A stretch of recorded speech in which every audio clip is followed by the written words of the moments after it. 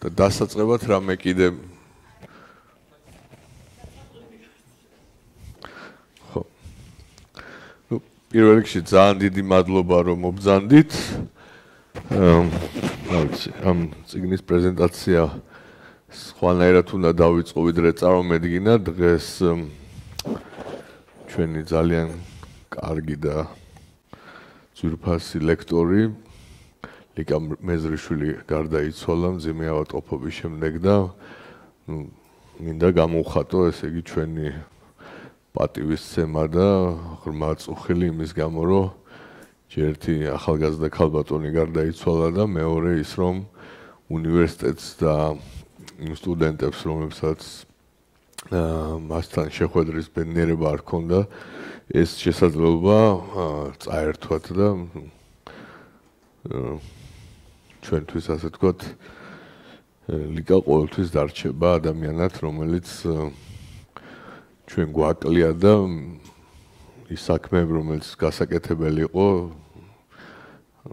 რაღაცნაირად უნდა შევძლოთ და სხვანაირად გავაკეთოთ და სხვა გზით თუმცა ლიკასთან ერთად ვეღარ უკვე რაც ძალიან სამწუხარო და აუნაზღაურებელი ამ თვალსაზრისით. ნუ მეორე ასე ვთქვათ ამით შემიძლია ხო გადავრთო სლაიდები. აქედანაც? ხო ხო გადავერთოთ უკვე წიგნის პრეზენტაციაზე. არქიტექტურის პროგრამას რო ვაკეთებდით, ერთი ესეთი სესია ქონდა, ჯესისთან ერთად ვსჯელობდით, რა არის ის წიგნები, პირობითად რო ვთქვათ 10 წიგნი, რომელიც არქიტექტურის ყველა სტუდენტმა უნდა წაიკითხოს ქალაქზე, ხლა რომ გამოვრიცხოთ ვიტრუვიუსის 10 წიგნი არქიტექტურაზე, აი მის მერე რა წიგნებია ესეთი და აღმოჩნდა რომ პრინციპში ბოლო 20 წლის განმავლობაში შეიძლება 25 წლის განმავლობაში არც არაფერი ისეთი არ შექმნილა რამაც რაღაცნაირად ახალი ეპოქა დასახან მოხაზან რაღაცნაირად თავი მოუყარა და ჩემთვის ეს რაღაცნაირად აღმოჩენა იყო იმიტომ რომ რაღაც დავინახე რომ რაღაცნაირად სტაგნაცია ამ თვალსაზრისით. მეორე მხრივ ესეთი შესაძლებლობა იყო რომ წიგნის თარგმანის გრანტზე შემეტანა განაცხადი და კიდევ ერთი გარემოება იყო რომელსაც შემდგომში აღვნიშნავ ამ წიგნის თარგმანზე განაცხადის შესატანად, რამაც განაპირობა ეს მცირე ავანტიურა, რომ რაღაცნაირად ეს წიგნი ხელმოსაწვდომი ყოფილიყო ქართულ ენაზე. ხა ჯერჯერობით ისტორიაზე დასკვნა არ გაუკეთებია და ჯერჯერობით ასე ვთქვათ ეს წიგნი შეიძლება დიდ წიგნებს ასე ვთქვათ ქალაქებზე და ქალაქმშენებლობაზე და არქიტექტურაზე არ მეიკუთვნება, მაგრამ ნუ მე ვფიქრობ, რომ კარგი პოტენციალი აქვს იმისათვის, რომ დროის გამოცდას თუ გაუსწრებს ერთ-ერთი ესეთი წიგნი გახდეს და ნუ მეც მინდოდა რომ ასე ვთქვათ მიუხედავად იმისა, რომ ინგლისური სულ უფრო ნაკლები პრობლემა ხდება ჩვენი მკითხველისათვის და განსაკუთრებით ახალი თაობისათვის ეს ასე ვთქვათ ხელმისაწვდომი ყოფილიყო ქართულ ენაზე, ხო? თავისუფალი უნივერსიტეტიც ხო იმ კონცეფციის გარშემოა შექმნილი, რომ მიუხედავად იმისა, რომ ჩვენ ყველა ინგლისურად საუბრობთ, სწავლა და განათლება მაინც ქართულად არის და გარკვეული გამოწვევაც იყო ამ წიგნის ქართული გამოცემა, იმიტომ რომ ბევრი ტერმინია, რომელსაც ჩვენ ყოველდღიურობაში მაგალითად ინგლისურად ხმარობთ, მაგრამ სამეცნიერო და ასე ვთქვათ არასამეცნიერო ლიტერატურაც ვერ იტანსო ჩვენ ასე სლენგებით ვილაპარაკოთ და ავიცი ახლა პირობითად რომ ვთქვათ Rust Belt-ი რაც ძალიან გასაგებია ხა ვინც ამერიკული ასე ვთქვათ გარემო იცის ქართულად Rust Belt-ია თუ ჟანგიანი სარტყელია ალბათ ესეთი დილემებიც ჰქონდა და ამ კონტექსტში ესე იგი მე მინდა მადლობა გადაუხადო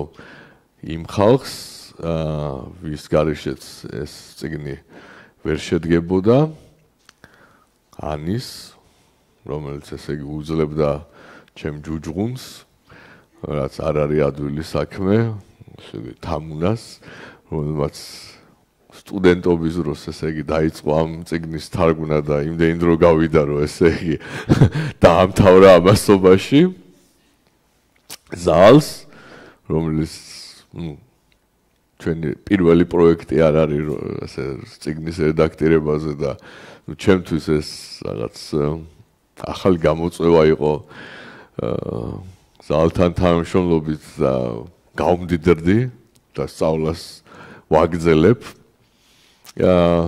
რაც ჩემთვის ძალიან სასარგებლო იყო გარდა იმისა რომ საპატიო იყო და ნატალიას რომელიც ასევე უძლებდა ჩემ ჯუჯღუნს და სხვა თუ არაფერი მივიღეთ ესეთი წიგნის ყდა რომელსაც ჩვენი იდენტობაც აქვს ჩვენი უნივერსიტეტის იდენტობაც აქვს იმიტომ რომ მასზე ჩვენი ასე ვთქვათ ურბანიზებული გარემო არის ასახული და თავის სულისკვეთებით როდესაც წიგნს წაიკითხავთ მე ვფიქრობ რომ კარგად გამოხატავს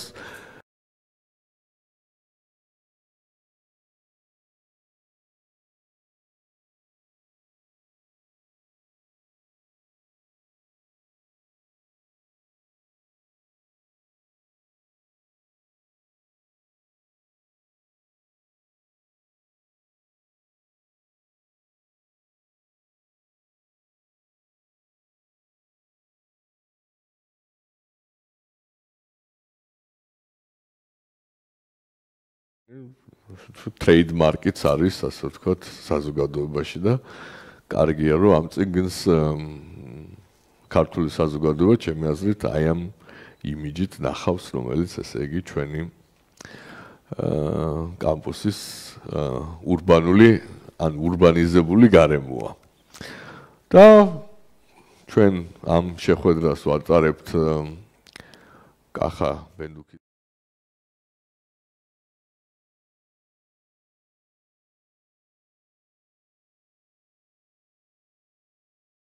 ჩვენთვის ამ წიგნზე ამ იდეის დაბადების და შემდეგ უკვე წიგნზე მუშაობის იყო კახა ბენდუქიძე, იმიტომ რომ ეს წიგნი წასაკითხად მომცა კახა. 2012 წელი იყო, 13 წელი, აი ზუსტად ვერ ვიხსენებ, ძალიან ახალი გამოცული იყო ეს წიგნი 2011-ში გამოვიდა და ერთხელ კაბინეტში რო შევედი, იმ მომენტში კახასთან არ მუშაობდი, მითხრა რომ აი ესო წაიკითხეო და რაღაც უცნაური ამბავი იყო, იმიტომ რომ ჯერ ერთი რაღაც არ აღიარებდა რომ საერთოდ წიგნებს კითხულობდა, იძახდა რომ რაღაც არ წამიკითხავს, ყველაფერზე იძახდა რომ არ წამიკითხავს, რაც მე არ დასტურდებოდა ხოლმე. და მეორე ხა ქალაქ შენებლებს და არქიტექტურებს ძალიან ეჭვის თვალით უყურებდა როგორც სოციალისტებს და პირველად რომ შევხვდი, საერთოდ პირველად რომ შევხვდი 2004 წელს, ჩემი ასე ვთქვათ იცოდა ბექგრაუნდი, პირდაპირ მკითხა რომ შენი კოლეგები სოციალისტი ხო არა ხარო და ეთყო რაღაც სწორად უპასუხე ამ კითხვაზე და მე ჩვენი თანამშრომლობა იმის მერე ძალიან ბევრი წელი გაგრძელდა მის გარდაცვალებამდე და ძალიან მადლიერი ვარ რომ ეს წიგნი მომცა, იმიტომ რომ ჯერ საინტერესო წიგნი იყო მართლაც, ბევრი რაღაც ჩემთვის ამ წიგნით აღმოაჩინე, რაღაცეებში მე დავრწმუნდი და იმ თვალსაზრისით რომ მე არ ვიყავი ერთადერთი ვინც ასე ფიქრობდა, რაღაცებს არ ვეთანხმები, თუმცა რასაც არ ვეთანხმები, ისიც დამეხმარა იმაში, რომ ჩემი პოზიცია ესეთ საკითხების მიმართ, რასაც არ ვეთანხმები, უკეთ ჩაომეყალებინა და არგუმენტები უფრო ჩემთვის გამეძლეებინა. ასე რომ დიდი მადლობა კახას. სამწუხაროა რომ ხვალ მისი დაბადების დღე სულ 63 წლის იქნებოდა. აბსოლუტურად ახალგაზრდა გარდაიცვალა და არარეალიზებულიო ვერავინ კახაზე ვერ იტყვის, მაგრამ ბევრი რამე შეეძლო კიდევ გაეკეთებინა ამ ადამიანს, რომელიც ასე ვთქვათ მოღვაწეობის შედეგად დღეს ჩვენ ამ კამპუსში ვართ და აი ამ პრეზენტაციის გაკეთების საშუალება და უფლება გვაქვს. მე პირადად ამისთვის დიდი მადლიერი ვარ და ცხადია არა მარტო ფორმალური, არამედ შინაარსობრივი მადლობებიც ეკუთვნის ამერიკის საელჩოს, რომლის გრანტითაც მოხდა ამ წიგნის ქართული გამოცემის დაფინანსება. თუ რას ეძღვნება ეს წიგნი, ხო? დღეს ჩვენ რაღაცნაირად გამოდის, რომ რაღაცნაირად გზა გასაყართან ვართ. ერთის მხრივ ძალიან გვჭირდება მოგწონს ქალაქი და მეორეს მხრივ რომელიღაც კონკრეტული ქალაქი არა, ქალაქი როგორც წარმონაქმნი, როგორც ფენომენი და მეორეს მხრივ ის არის, ასე ვთქვათ, ძალიან დიდი და უკიდეგანო კრიტიკის საგანი, თუმცა საბოლოო ჯამში ამ წიგნის პათოსი არის, რომელსაც მე პირადად სრულად ვიზიარებ, რომ ეს არის კაცობრიობის ერთ-ერთი ყველაზე დიდი, თუ ყველაზე დიდი არა, გამოგონება, რომელმაც საშუალება მოგცა ჩვენ ყველას, ეს არ ეხება მარტო ქართველებს, არ ეხება ეხლა ამ თაობას, რომელიც ეხლა ცხოვრობს, გავხდარიყავით უფრო მდიდარი, უფრო გონიერი, უფრო გამწვანებულ გარემოში გვეცხოვრა, უფრო ჯანმრთელები ყოფილიყავით და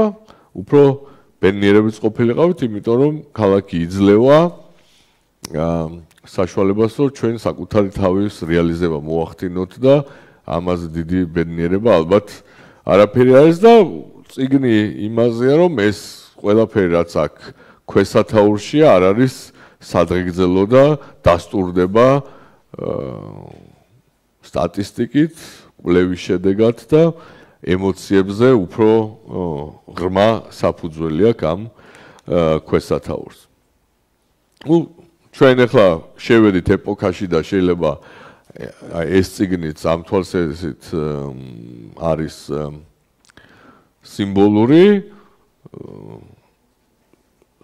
სამყაროში და ცხოვრობთ სამყაროში, რომელიც ურბანული გახდა. ანუ ჩვენ ადამიანები საბოლოოდ მრავალი ათასწლეულის შედეგად ჩამოვყალიბდით ურბანულ სახეობად. ანუ ჩვენი ჰაბიტატი უმეტესწილად არის ურბანული, ხო? ეს არის, ასე ვთქვათ, პირველად კაცობრიობის ისტორიაში და 2011 წელი იყო, ასე ვთქვათ, სიმბოლური წელი, როდესაც ნახევარზე მეტი ადამიანი უკვე ქალაქურ გარემოში ცხოვრობდა. 2019 წელს უკვე 54%, ანუ 4 მილიარდი ადამიანი ცხოვრობს ქალაქში. ანუ ჩვენ არჩევანს ვაკეთებთ ჩვენი პირადი გამოცდილებით, წინათაობების გამოცდილებით ქალაქის სასარგებლოდ. და ეს არის ძალიან ეფექტური, ასე ვთქვათ, ყოფა, ხო? თუ აი ამ უკაცრავად უკარუგო უნდა დაუბრუნდე ნეტავი. ხო. აი თუ ჩვენ ამ ნახას შევხედავთ და დაუბრუნდებით იმ გაგებას, რომ სამყარო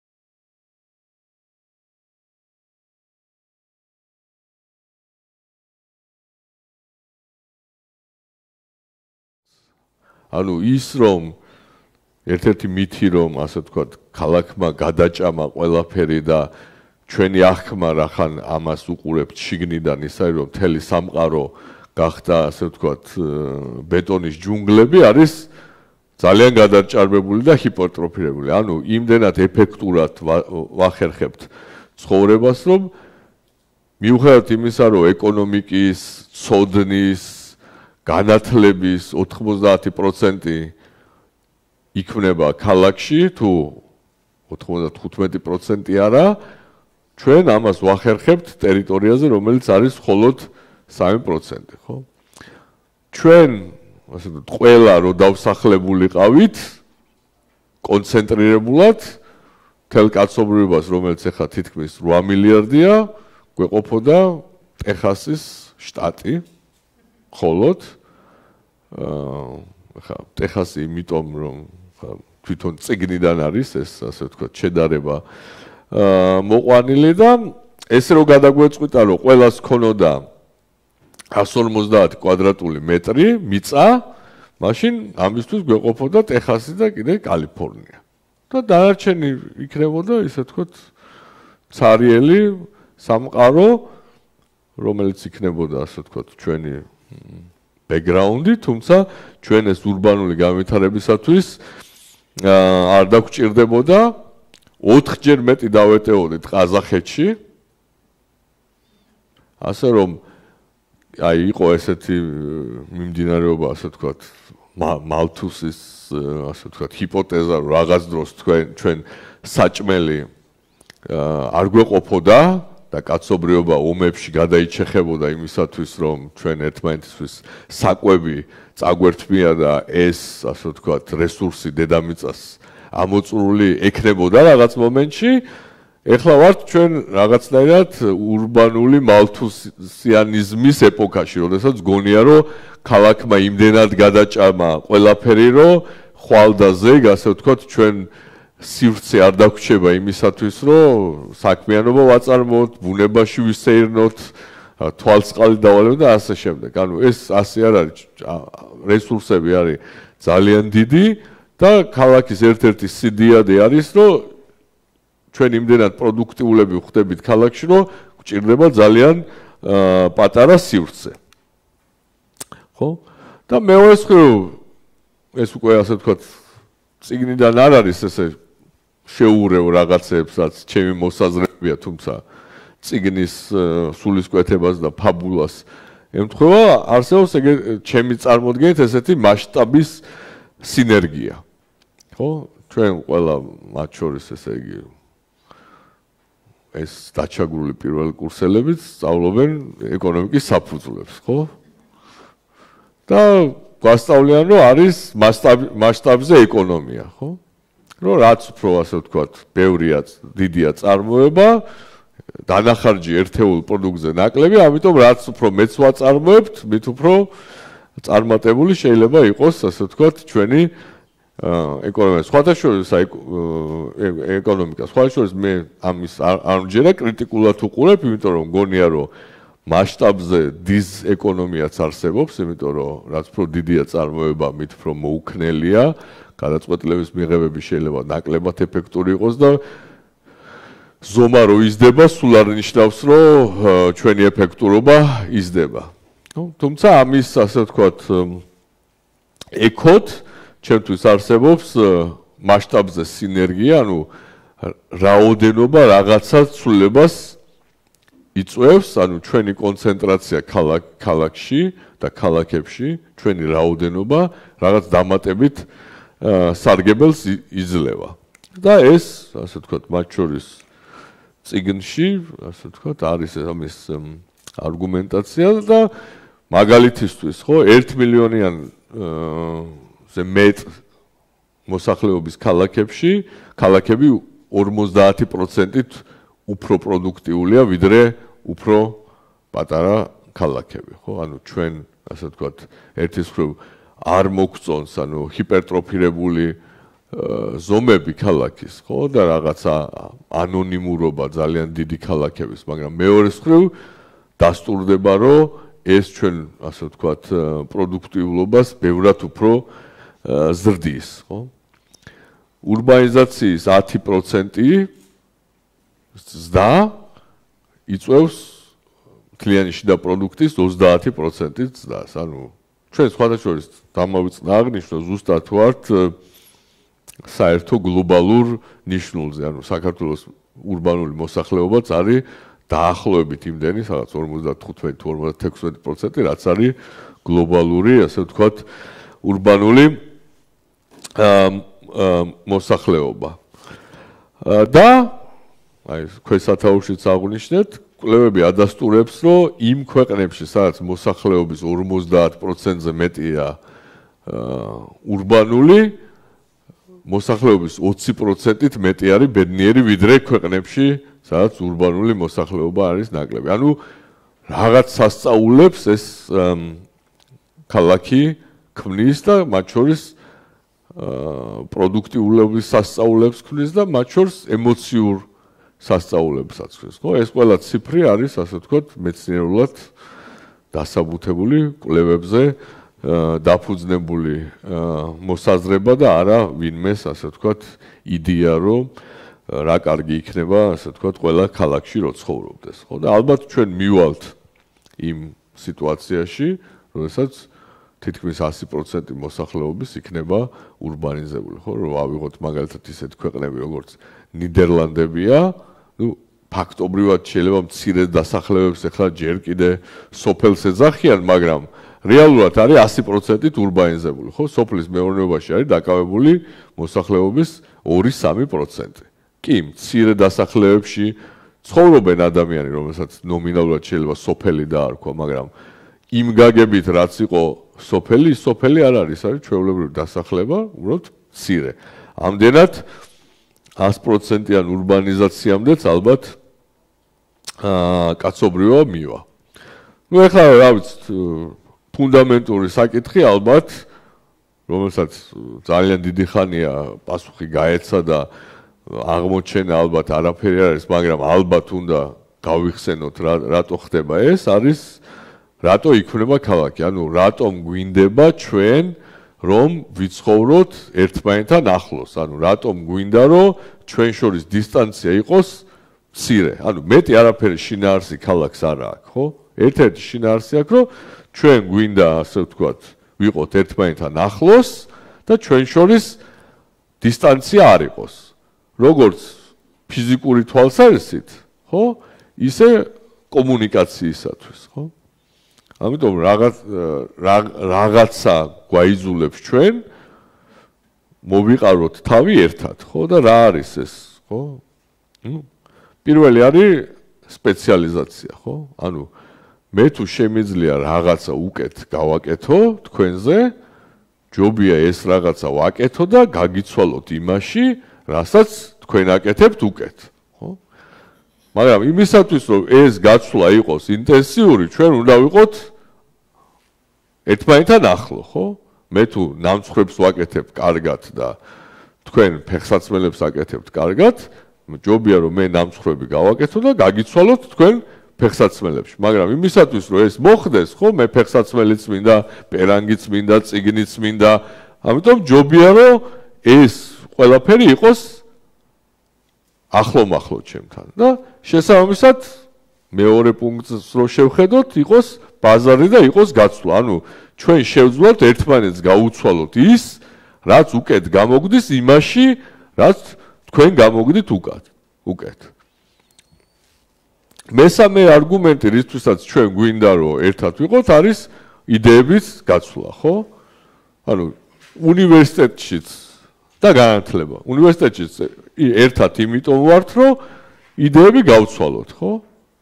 ანუ თქვენი იდეების დონორები არიან თქვენი სტუდენტებს მიმართავ, თქვენი ლექტორები და პროფესორები, თქვენ ერთმანეთში ცვლით, ასე ვთქვათ, იდეებს და ამითი უფრო წარმატებულები და უფრო უნარიანები ხდებით, ხო? ეს არ არის უბრალოდ რაღაც ესეთი, რომ რა კარგი ამბავი გავიგე დღეს, ხო? რაღაცა პრაქტიკული გამოხატულება ყველაფერს იმას, რასაც თქვენ ერთმანეთთან კომუნიკაციაში იძენთ.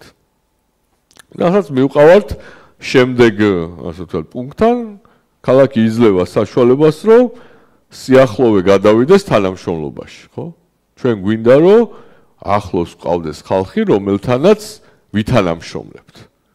ხო? იმისათვის, რომ რაღაცა იდეა განვახორციელოთ, ძალიან იშვიათ შემთხვევაში არის შესაძლებელი ეს გავაკეთოთ მხოლოდ ჩვენ, ხო? ჩვენ გვჭირდება ადამიანები, რომლებთან ერთადაც განვახორციელებთ ამ იდეებს და ამის გამო, ამ ყველაფრის გამო ჩვენ გვირჩევნია, რომ ვიყოთ ერთად, ჭიდროთ და მუდმივ კომუნიკაციაში, ხო? ნუ რო გავიხსენოთ ეს კაცი, რომელსაც ესე იგი მე პატივს ვცემ, ადამ სმიტი, რომელმაც გითხრა, რომ ესე იგი უხილავი ხელი არსებობს, რომელიც მართავს, ასე ვთქვათ, ჩვენ ეკონომიკას და სამყაროს, მის, ასე ვთქვათ, მისთვისაც ძალიან ნათელი იყო ამ სპეციალიზაციის მნიშვნელობა და საპირისპირო მაგალითზე, ასე ვთქვათ, გვიჩვენებდა, რომ იქ სადაც რაღაც შოტლანდიის, როგორც შოტლანდიელმა ალბათ შოტლანდიის სოფელი წარმოიდგინათ, როდესაც იქ ხარ, ნუ ჭირდება, რომ ფერმერიც იყო, ყასაბიც იყო, ხაბაზიც იყო, ლუძის ხარშავიც იყო. ეხლა რაღაც შეიძლება კარგად გამოგდის, შეიძლება ცუდად გამოგდის, ეხლა რაღაცა ლუდის გამოხდა უკეთ გამოგდის, ვიდრე პურის ცხობა, მაგრამ ნუ რახან პატარა და ეული სოფელია, გიწევს ამის გაკეთებას, იმიტომ რომ სხვა არავინ არ არის შეზგარშემო, ვინც შენ მაგივრად ამას გააკეთებდა და რაღაცას გაგიცვლიდა ამაში, ხო? და ამის საპირისპიროდ, ასე ვთქვათ, გვიხატავს სამყაროს, რომელსაც სადაც არის სპეციალიზაცია, სადაც ადამიანები აკეთებენ იმას, რაც უკეთ გამოდის და ეს სხვა სამყარო არის არა რომელიღაცა ძალიან პატარა სოფელი, არამედ დიდი ქალაქი, სადაც ეს არჩევანი გაცვლისათვის და პროდუქტის შეთავაზებისათვის არის ბევრად უფრო დიდი. ხო, რომელიც ჩვენ ძალიან კარგად, ესე იგი, დაგვიხატა, ეხლა არ ვიცი ეკონომიკის წიგნებში ეხლა როგორ ასწავლიან, მაგრამ იმ ეკონომიკის წიგნებში, რომლითაც მე სწავლობდი, ყველაზე კარგად ეს ქონდა დევიდ რიკარდოს აღწერილი პორტუგალიელებსა და ბრიტანელებს შორის, ასე ვთქვათ, ვაჭრობის მაგალითზე, ხო? და ჩვენ მათემატიკურად მათ შორის აქ დათვლილი, და ჩვენთვის, ასე ვთქვათ, სტუდენტებისთვის კარგად, მომავალი სტუდენტებისთვის კარგად ახსნილი, რატო ჯობია რომ პორტუგალიელმა, ასე ვთქვათ, აწარმოოს ღვინო და ბრიტანელმა, ინგლისელმა აწარმოოს ტანსაცმელი. ხო? არის ახლა ეკონომიკის საფუძვლების წიგნში ეს მაგალითი? ხო. ხო. და მიუხედავად იმისა, რომ თუ ნახავთ, რომ პორტუგალიელი, ასე ვთქვათ, ტანსაცმელსაც კი უფრო ეფექტურად აწარმოებს, ხო? ტანსაცმელსაც კი უფრო ეფექტურად აწარმოებს ვიდრე ინგლისელი, საბოლოო ჯამში მისი ეფექტურობა ღვინის წარმოებაში იმდენად უკეთესია ბრიტანელის მიერ ღვინის წარმოებაზე, რომ ჯობია, რომ ესე იგი მიხედოს, ასე ვთქვათ, ღვინის წარმოებას და გაუცვალოს ეს ღვინო ბრიტანელს, ამ შემთხვევაში ინგლისელს და ორივე მოგებული რჩება. ხო? ეხლა ეს რომ ჩავანაცვლოთ ბრიტანელი და პორტუგალიელი ჩვეულებრივი ადამიანით იგივეა, ხო? ანუ ვიღაცას გამოზდის უკეთ ხაბაზობა, ვიღაცას უკეთ გამოზდის ყაზბობა. და შესაბამისად ჯობია რომ, ასე ვთქვათ, ყველამ, ასე ვთქვათ, თავის საქმე აკეთოს, გავცვალოთ ეს პროდუქტი და შემდეგ, ასე ვთქვათ, უფრო ეფექტურები გავხდეთ, უფრო მდიდრები გავხდეთ, ხო?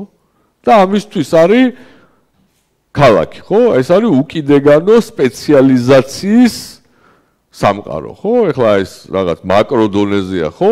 ეს ღვინო, მაგრამ ეხლა მე ღვინოში არის კიდევ ვიღაცა კარგად აკეთებს თეთრ ღვინოს, ვიღაცა უკეთ აკეთებს, რა ვიცი, შამპანურ ღვინოს და ასე შემდეგ და უსასრულო სპეციალიზაციისკენ მივდივართ, ხო? ო, ეს კაცი არის ცნობილი, რომელიც ბუნებასთან არის უდიდეს ჰარმონიაში და თვლის, რომ ასე ვთქვათ, ქართველების წარმოსახვაში არანაირად არ არის ურბანული ადამიანი, ხო? ეხლა ვაჟაფშაველა. და მას აქვს ესეთი ფრაზა ნათქვამი, რომ საცა სწავლა ქალაქიც იქ არის თავის ფიქრებში, ხო? ეხლა ეს იმ წიგნიდან არ არის ვაჟაფშაველა. ეს ჩემი, ასე ვთქვათ, ქართული ელემენტებია მიმატებული ამ წიგნის მიმართ. ანუ ადამიანს, რომელსაც გველის ჭამელი აქვს, ასე ვთქვათ, და ბუნებასთან ჰარმონიაში გაძლია, თვლიდა, რომ ანუ ქალაქი არის ცოდნა და პირიქით, ცოდნა არის ქალაქი და ცოდნას უდაბნოშიც კი თუ შეიტან ის უნივერსიტეტად გარდაიქმნება და უნივერსიტეტის გარეშე კიდე, ასე ვთქვათ, უბრალოდ უნივერსიტეტი ქალაქის გარეშე თითქმის არ არსებობს, ხო? ჩვენ არ ვიცით, რა ვიცი, უნივერსიტეტი, რომელიც არ არის ქალაქში, რატომღაც ესე მოხდა, ხო? და დასტურდება ასევე, რომ ეს განათლება ამ თვალსაზრისით და ქალაქი იძლევა საშუალებას ყველაზე კარგი განათლების, თუ ერთადერთ საშუალებას არ იძლევა, როგორც ანუ 10%-ით უმაღლეს განათლებული ადამიანების მატება მოსახლეობაში მშპ-ს ზრდის 22%-ით. ანუ ახლა გასაგებია ნომინალურად დიპლომების დარიგებას არ ეხება, ხო? მაგრამ ელემენტარულად თუ კი ასე ვთქვათ ის დიპლომი რაღაცას მეტყველებს, მაშინ ჩვენი მთლიანი შიდა პროდუქტი იზრდება 22%. ეს მთლიანად არის ქალაქთან ასოცირებული, ხო? მოსახლეობაში თუ 1 წლით მეტი განათლებაა, მთლიანი შიდა პროდუქტი 30%-ით იზრდება. ანუ ჩვენ რო დაგვსვას ახლა ვიღაცამ ძალით და კიდე 1 წელი გვასწავლოს, რაღაცა დროში, ასე ვთქვათ, ჩვენი პროდუქტიულობა გაიზრდება და ჩვენ უფრო მდიდრები გავხდებით, ხო? ამდენად განათლებაში ინვესტირება პირდაპირ არის კეთილდღეობაში ინვესტირება და ეს ძალიან მყარად დადგენილი კორელაცია არის. თუმცა ამ კონტექსტში იმიტომ ვახსენებთ ამას, არა განათლების პროპაგანდისთვის, ამას ისედაც ვაკეთებთ ჩვენი ყოველდღიური საქმეებით, იმით რომ უბრალოდ ეს პირდაპირ არის ასოცირებული ქალაქთან, ანუ ერთად ყოფნასთან, კომუნიკაციასთან და მანძილების დისტანციების სიმცირესთან. და მეორე, ანუ შეგვიძლია თუ არა ასე ვთქვათ, რაღაცნაირად ჩვენი თავი გადავარჩინოთ, დიახ, და ქალაქმა ეს ბევრჯერ დაამტკიცა რაღაც ისტორიის განმავლობაში სოციალური, ტექტონიკური, გარემოს დაცვითი, რა ვიცი, ჯანდაცვითი გამოწვევების პირობებში, რომ მათ თვითონ შეუძლიათ გამოიმუშაონ რაღაცნაირი იმუნიტეტი, რაღაცა თვითკურნალობის უნარი აქვთ. და ეს ყველაფერი შესაძლებელია, იმიტომ რომ ეს განათლებაც და ეს სიახლოვეც საჭიროებს კომუნიკაციას და თანამშრომლობას. ეს კაცი გახლავთ, ესე იგი, ადამიანი, რომელმაც გამოიგონა ბეჭვდა. იოჰანეს გუტენბერგი, რომელსაც ესე იგი ერთ-ერთი ვერსიის მიხედვით სულაც არ უნდოდა, რომ ეს ტექნოლოგია, რომელიც მან გამოიგონა და რომელზეც ეხლა ჩვენ მსჯელობთ, იმიტომ რომ ეს წიგნი დაიბეჭდა, სულაც არ უნდოდა, რომ საყოველთაოდ ხელმისაწვდომი რამ ყოფილიყო, ხო? დიდი ძალიან ბედნიერად იცხოვრებოდა, თუ ეს მისი ექსკლუზივი იქნებოდა და რა ვიცი, ვიღაცას დაუტოვებდა მე საიდუმლოს ამ წიგნის ბეჭვდის და მე გააგრძელებდნენ ამას. მაგრამ მოუწია რამდენიმე რამ, ერთი დაფინანსების მოძიება მოუწია, რაც არ უნდა საოცარი იყოს. მეორე ხელოსნებთან ურთიერთობა მოუწია, მიუხედავად იმისა, რომ თვითონაც, ასე ვთქვათ, ერთ-ერთი მის სპეციალობა ოქრომჭედლობა იყო და ამის შედეგად წიგნის ბეჭვდა გახდა საყოველთაოდ ხელმისაწვდომი ტექნოლოგია და ერთ-ერთი, ასე ვთქვათ, ნახტომი, რომელიც კაცობრიობამ გააკეთა, იყო მას შემდეგ, რაც ჩვენ წიგნის ბეჭვდა და გავრცელება დავიწყეთ ის ასე რომ აი ეს თანამშრომლობა და კომუნიკაციის საჭიროება თავისთავად იწვევს ერთის მხრივ გამოწვეულია ჩვენს მიერ პროექტების განხორციელების აუცილებლობით, ჩვენ როგორც თქვი ვერც ერთ პროექტს, თითქმის ვერც ერთ პროექტს მარტო ვერ განვახორციელებ და მეორე ეს იწვევს იმას, რომ ეს ცოდნა გადამდებია და ასე ვთქვათ, ეპიდემიასავით და შეიძლება ზოგჯერ ეპიდემიაზე უფრო სწრაფად ცელდება და მაშინ რო ყოფილიყო, ასე ვთქვათ, გუტენბერგის დროს სიტყვა viral ცნობილი, ესე იგი წიგნიც ვირუსულად გავრცელდა და ჩვენ დღემდე ვართ ამის ბენეფიციარები, ხო? ეს კაცი არის კიდევ ბლეს პასკალი. ბლეს პასკალი ძალიან ბევრი რამეთი ვიცით ჩვენ. მაგრამ არ ვიცით ერთი გამოგონების გამო ბლეს პასკალი არის პირველი ადამიანი, რომელმაც გამოიგონა ომნიბუსი. ანუ როგორ გადაიყვანო ბევრი ადამიანი, ერთზე მეტი ადამიანი ერთი გამწევი ძალით. ხო? ანუ ჩვენ სიახლოვე ჭირდება და ამიტომ უნდა შევძლოთ მანძილების გადალახვა, უფრო ადვილად, ხო? ანუ რეალურად უნდა შევძლოთ ხახუნის ძალის დაძლევა, ხო? ბორბალი რო გამოვიგენეთ, ძალიან დიდი გამოგონება იყო 6000 წლის წინ, თუმცა მერე ასე ვთქვათ, დავიწყეთ უკვე ოპტიმიზაციაზე ფიქრი, როგორ შევძლოთ აი ამ ხახუნის ძალის უფრო ეფექტურად დაძლევა და ბლეს პასკალი იყო პირველი ადამიანი, რომელმაც გამოიგონა ურბანული ტრანსპორტის წინაბორბეთი, ხო? ძალიან მარტივი ახლა დიდი ახლა არ გვეჩვენება რომ გენიალური გამოგონება, რაღაცა უბრალოდ რაღაც ქალაქში როგორ იაროს ცხენმა და ცხენში შემულვა იმან რა ქვია, ეტლმა, რომელსაც ბევრი ადამიანი ჩაჯდება. უბრალოდ ეს იქნება მარშრუტი. ხო, აი ესე ივლის და ზოგი ავა და ზოგი ჩამოვა. ხო, აი არაფერი ძალიან ბანალური რაღაცა, მაგრამ მაშინ კაცობრიობა ეს არ იცოდა და ესეთმა ასე ვთქვათ გონიერმა ადამიანმა და გენიოსმა ესეთ მარტივი რაღაც აღმოგვიჩინა, რომ შეიძლება ასვლა და ჩამოსვლა. შეახტე და ჩამოხტე. არც გაჩერებები ქონდა თუ არა პროექტში, მაგრამ რაღაც ეგეთი მოდელი პირველმა მან შემოგთავაზა, ხო? ბატონო? ხო, ანუ ბილეთი გადააწოდეთ და რაღაცა უკანა კარიდან ავდივარ, რაღაც ეს ყველაფერი მერე ესე იგი კაცობრიობამ შემატა ამ გენიალურ თუ გონიურ გამოგონებას, ხო? ბევრი რამე არის ასე ვთქვათ ქალაქის განვითარებაში, რაც არის კონტრინტუიტიული, ხო?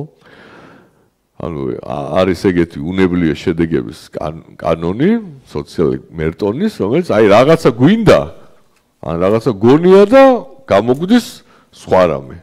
Unintended consequences, ანუ რაღაცა გვინდა და გამოგვდის სხვა, ხო? და ქალაქის ბევრ ასეთ კონტრინტუიტიულ რაღაცაზე დგას, ხო? პირველი ერთ-ერთი ესეთი არის კომპლექსური კომუნიკაციის დილემა, ხო? ანუ ჩვენ ასე ვთქვათ ტექნოლოგიური ცვლილებების გამო ბევრ კაცობრიობის ბევრ გამოგონებას გამოუტანეთ განაჩენი, ხო? ანუ კინო რო შემოვიდა, ასე ვთქვათ, განაჩენი გამოუტანეთ თეატრს, ვიდეო რო შემოვიდა, განაჩენი გამოუტანეთ კინოთეატრს და ასე შემდეგ და ასე შემდეგ და რაღაც შემოვიდა დიგიტალური წიგნი და განაჩენი გამოუტანეთ ბეჭდურ წიგნს, თუმცა თელმა კაცობრიობის ისტორია მაჩვენა, რომ ეს მაინც თანაცხოვრობა ხდება ამ კომუნიკაციის ამ ფორმების, ხო? და ხა დისტანციაზე კომუნიკაციის საშუალებამ ხო გააჩინა ესეთი მოსაზრება, რომ თუ კი ჩვენ ქალაქი იმისთვის გვჭირდება, რომ ჩვენ კომუნიკაცია გქონდეს ერთმანეთთან, ну თუ გვექნება იმეილი, მობილური ტელეფონი, სკაიპი და ასე შემდეგ, ხა რა საჭიროა, რომ ვიყოთ ესე ფიზიკურად ერთმანეთთან ახლოს, ხო? და საჭიროა იმისათვის, რომ თურმე აღმოჩნდა, რომ გქონდეს ასე ვთქვათ, როგორ ადამიანური განცდა კომუნიკაციის, ხო? ანუ მათ შორის რო ავიღოთ უნივერსიტეტი, ხო? ახლა ძალიან, რა ვიცი, უცნაურია, რომ ჩვენ ახლა ესე დილას ყველა ვიკრიბებით და ვჯდებით ავტობუსებში, მანქანებში, რა ვიცი, ვისაც როგორ გვიწევ და მოვდივართ აქ, რომ ერთმანეთს ველაპარაკოთ. ხო, შეგვიძლია ახლა რაღაც ყავა დავიდგათ მაგიდაზე, ჩავრთოთ სკაიპი და რაღაც ყველათ საკუთარი სახლზე რაღაცნაირ ტექნოლოგიად მოვახერხეთ, მაგრამ რატომღაც ან მაგალითად არ ვიცი, აი, ანი დავინახე და რაღაც დავწეროთ ერთი კულინარიის რაღაც რეცეპტურა და რა ვიცი, ახლა ცოტა ამას გაურევ, ცოტა იმას გაურევ, რაღაც მარილი გემოვნების მიხედვით და რა საჭირო ახლა ვიკრიბებით და ამას ყველაფერს ერთად ვაკეთებთ, ხო? ანუ კომუნიკაცია იწვევს კიდევ უფრო მეტი კომუნიკაციის აუცილებლობას, ხო? მათ შორის პირდაპირი ადამიანური ემოციური კომუნიკაციის, იმიტომ რომ ემოციის გარეშე ეს კომუნიკაცია არ არის, ანუ როგორც სწავლება არ არის ემოციის გარეშე, ისე სწავლა არ არის ემოციის გარეშე. და მათ შორის სტატისტიკურად დადგენილია, რომ რაც უფრო დიდია ქალაქი, მით მეტია მობილური კომუნიკაცია. უცნაური არ უნდა იყოს? ერთ, ასე ვთქვათ, მომხმარებელზე კომუნიკაცია უფრო მეტი უნდა იყოს სოფელში, ხო? რაც უფრო პატარა დასახლება, რო წარმოვიდგინოთ, იმ ადამიანს უფრო მეტი ჭირდება კომუნიკაცია დისტანციაზე, იმიტომ რომ კომუნიკაციის გყავს ნაკლები ადამიანი. არ და პირიქით არის, რაც უფრო მაღალია ჩვენი კონცენტრაცია, მით უფრო მეტი გენერირება ხდება კომუნიკაციის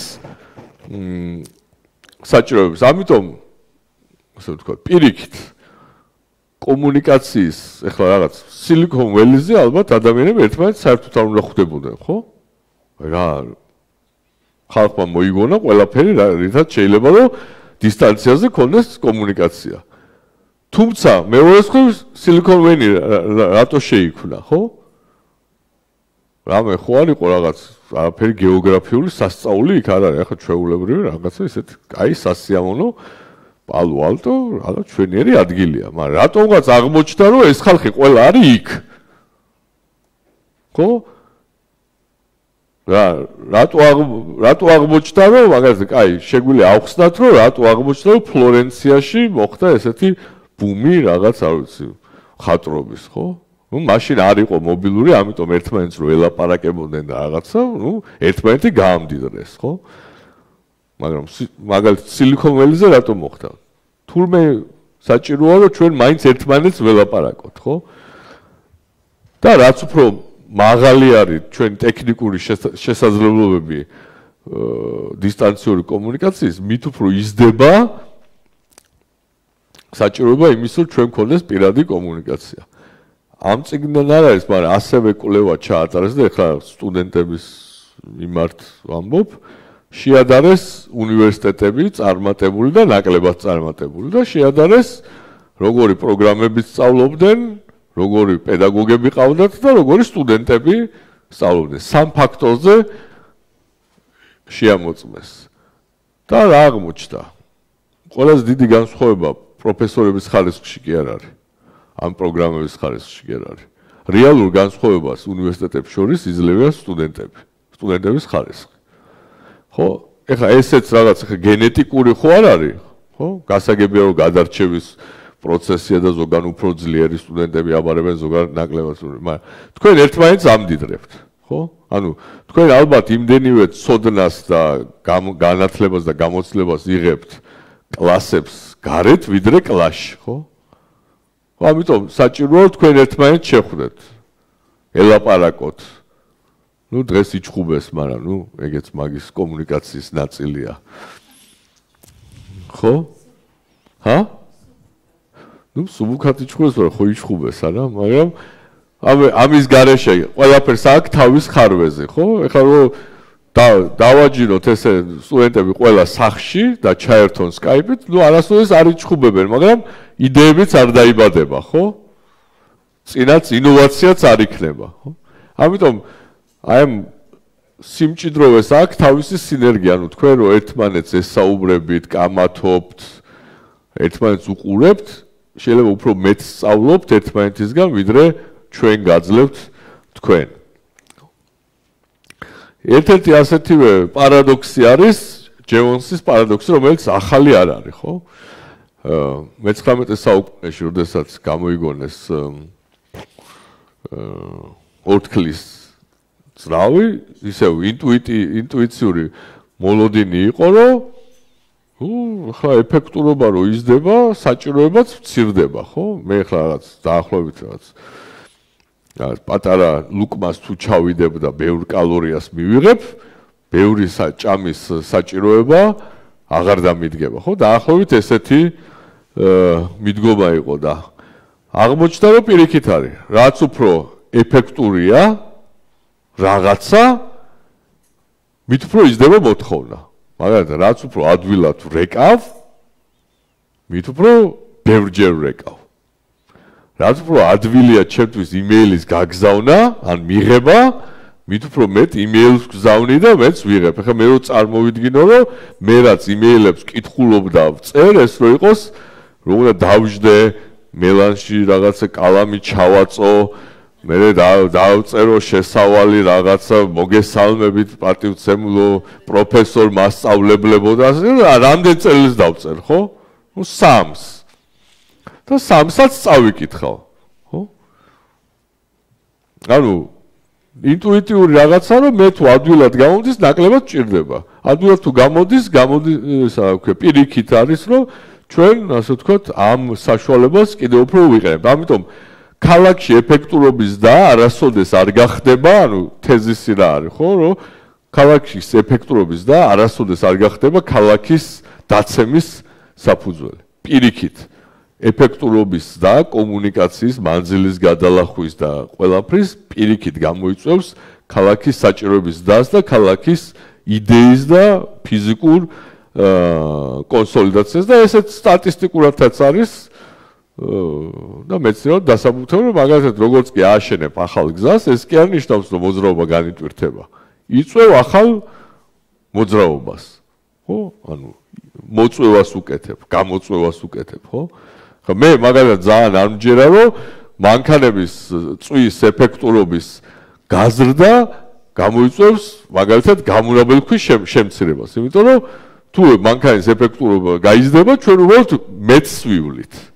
ერთ-ერთეულზე ნაკლებს დავწვავთ და ნაკლებს გამოვაფქვევთ, მაგრამ საბოლოო ჯამში ეს ყველაფერი, ასე ვთქვათ, გამუნაბულქვის თვალსაზრისით გაიზრდება. ხო? ეხლა დღეს ქალაქის მიმართ რაც გვაქვს კრიტიკა ძირითადად და უკმაყოფილება ძირითადად მომდინარეობს ჩვენი წარმოდგენებიდან ინდუსტრიული ქალაქის მიმართ, ხო? რაღაცა ესეთი შაუბნელი ქალაქი, რაღაც რო წარმოვიდგინოთ, ეხლა ყველაზე კარგად აღწერილი ამ თვალსაზრისით და ვისაც ამის იმიჯები გვაქვს, რაღაც დიკენსის ლონდონია, საშინელება, ძარცვა, უპატრონო ბავშვები, ჰიგიენის არარსებობა, ასე შემდეგ და ძალიან შაუბნელი, ასე ვთქვათ, სურათი იხატება. მეორე მხრივ ჩვენ გვავიწყდება ეს რა იყო ალტერნატივა. რისი ალტერნატივა იყო? ეს იყო ალტერნატივა კიდევ უფრო მონური შრომის, კიდევ უფრო მეტი დაავადების, კიდევ უფრო მეტი გაუნათლებლობის, კიდევ უფრო მეტი ჩაგვრის. ამიტომ ჩვენ პირობითად ვამბობ დიკენსის ლონდონი დღევანდელ ლონდონს კი არ უნდა შევადაროთ ან რიო დე ჟანეიროს ფაველები იმას კი არ უნდა შევადაროთ რაღაც კოპაკაბანას პლაჟებს. უნდა შევადაროთ რა ალტერნატივა ქონდა ამ ხალხს. და ეს ალტერნატივა რამდენად იყო უკეთესი და ალტერნატივა ყოველთვის უარესი იყო. ან უარესი იყო, ან ბევრად უარესი იყო, ხო? ეხლა რაც ლონდონში არის, მაგრამ კონკრეტულად ვიცი, რომ მაგალითად მე-20 საუკუნის დასაწყისში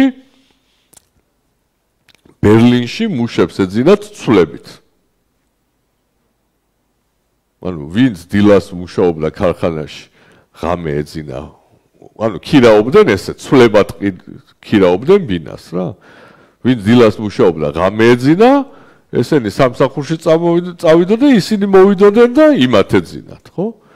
ასეთი რაღაც სასტიკი გარემო იყო ჩვენი განმოსახეთიდან, მაგრამ ჩვენ გვავიწყდება ისინი რა სასტიკ და ბევრად უფრო სასტიკ გარემოს გამოექცნენ, ხო? და დღეს ახლა ბერლინი და ლონდონი და თუნდაც რიო დე ჟანეიროს ზოგიერთი ფაველა რომ შვენიერი ადგილია, ეს არის უბრალოდ განვითარების შედეგი. და ის საშინელება რო არ ყოფილიყო, ანუ ბრაზილიელ მონებს რო არ ქონოდათ შესაძლებლობა რომ გამოქცეოდნენ მონათფლობელებს და რაღაც შეყუჟულიყვნენ რაღაც რიო დე ჟანეიროს რაღაც ფერდებზე რაღაც 25 კვადრატულ მეტრში 10 კაცი, ხო? დღეს არ იქნებოდა ეს, ხო? ეს იყო მათთვის საუკეთესო ალტერნატივა. და ესეც წიგნიდან არ არის, ესეც რამდენიმე წლის წინ ასე ვთქვათ წავაწყდი გიორგი წერეთელი როგორ აღწერს ასე ვთქვათ არაპირდაპირ ამეთ ირიბად ურბანიზაციის პროცესს საქართველოში, ანუ და წავიკითხავ, იმიტომ რომ ჩემთვის ძალიან საინტერესო იყო და მე მგონი თქვენთვისაც, ხო? სადაც არ გაიხედავ ყველგან ნიშნავ უცხო ამბებსა ამ ჩვენს პაწაწინა ქვეყანაში. მიხვალ სურამის სტანციაზე და იქ დაგვხვდებიან იმერლები, რომლებიც გზაზე გადასარბენ ეტლს ეშმაკივით ებღაუჭებიან. ნუ ეს მატარებელზეა საუბარი, როგორც ხვდებით და როგორც უნდათ, საითაც უნდათ, იქით წაიყვანენ. იქვე გადმოხვალ ცეცხლის ეტლისგან და შეხედავ მეკურტნეებს. ბატონო, მიბოძე თქვენი ბარგი, მოვიკიდებ ზურგზე და გასტინიცისკენ გავშპები. ეს გურულებია. ო, დიდება შენთვის ღმერთო, გურული და მეკურტნე, ეს რა ამბავია? გურულს იარაღი ხელში და წინტერი, აი მისი საქმე. უწირო გურულისთვის კურტანი მიგეცა თობს გესროლ. ახლა კი თვითონ გეხვეწება, მიბოძე მეწავიღებო და თანაც კურტანსაც იკიდებს. გახვალ ბაზარში და შეხვალ ცეცხლის გემზე, იქ მატროსები ვინ არიან? მეგრელი ან იმერელი?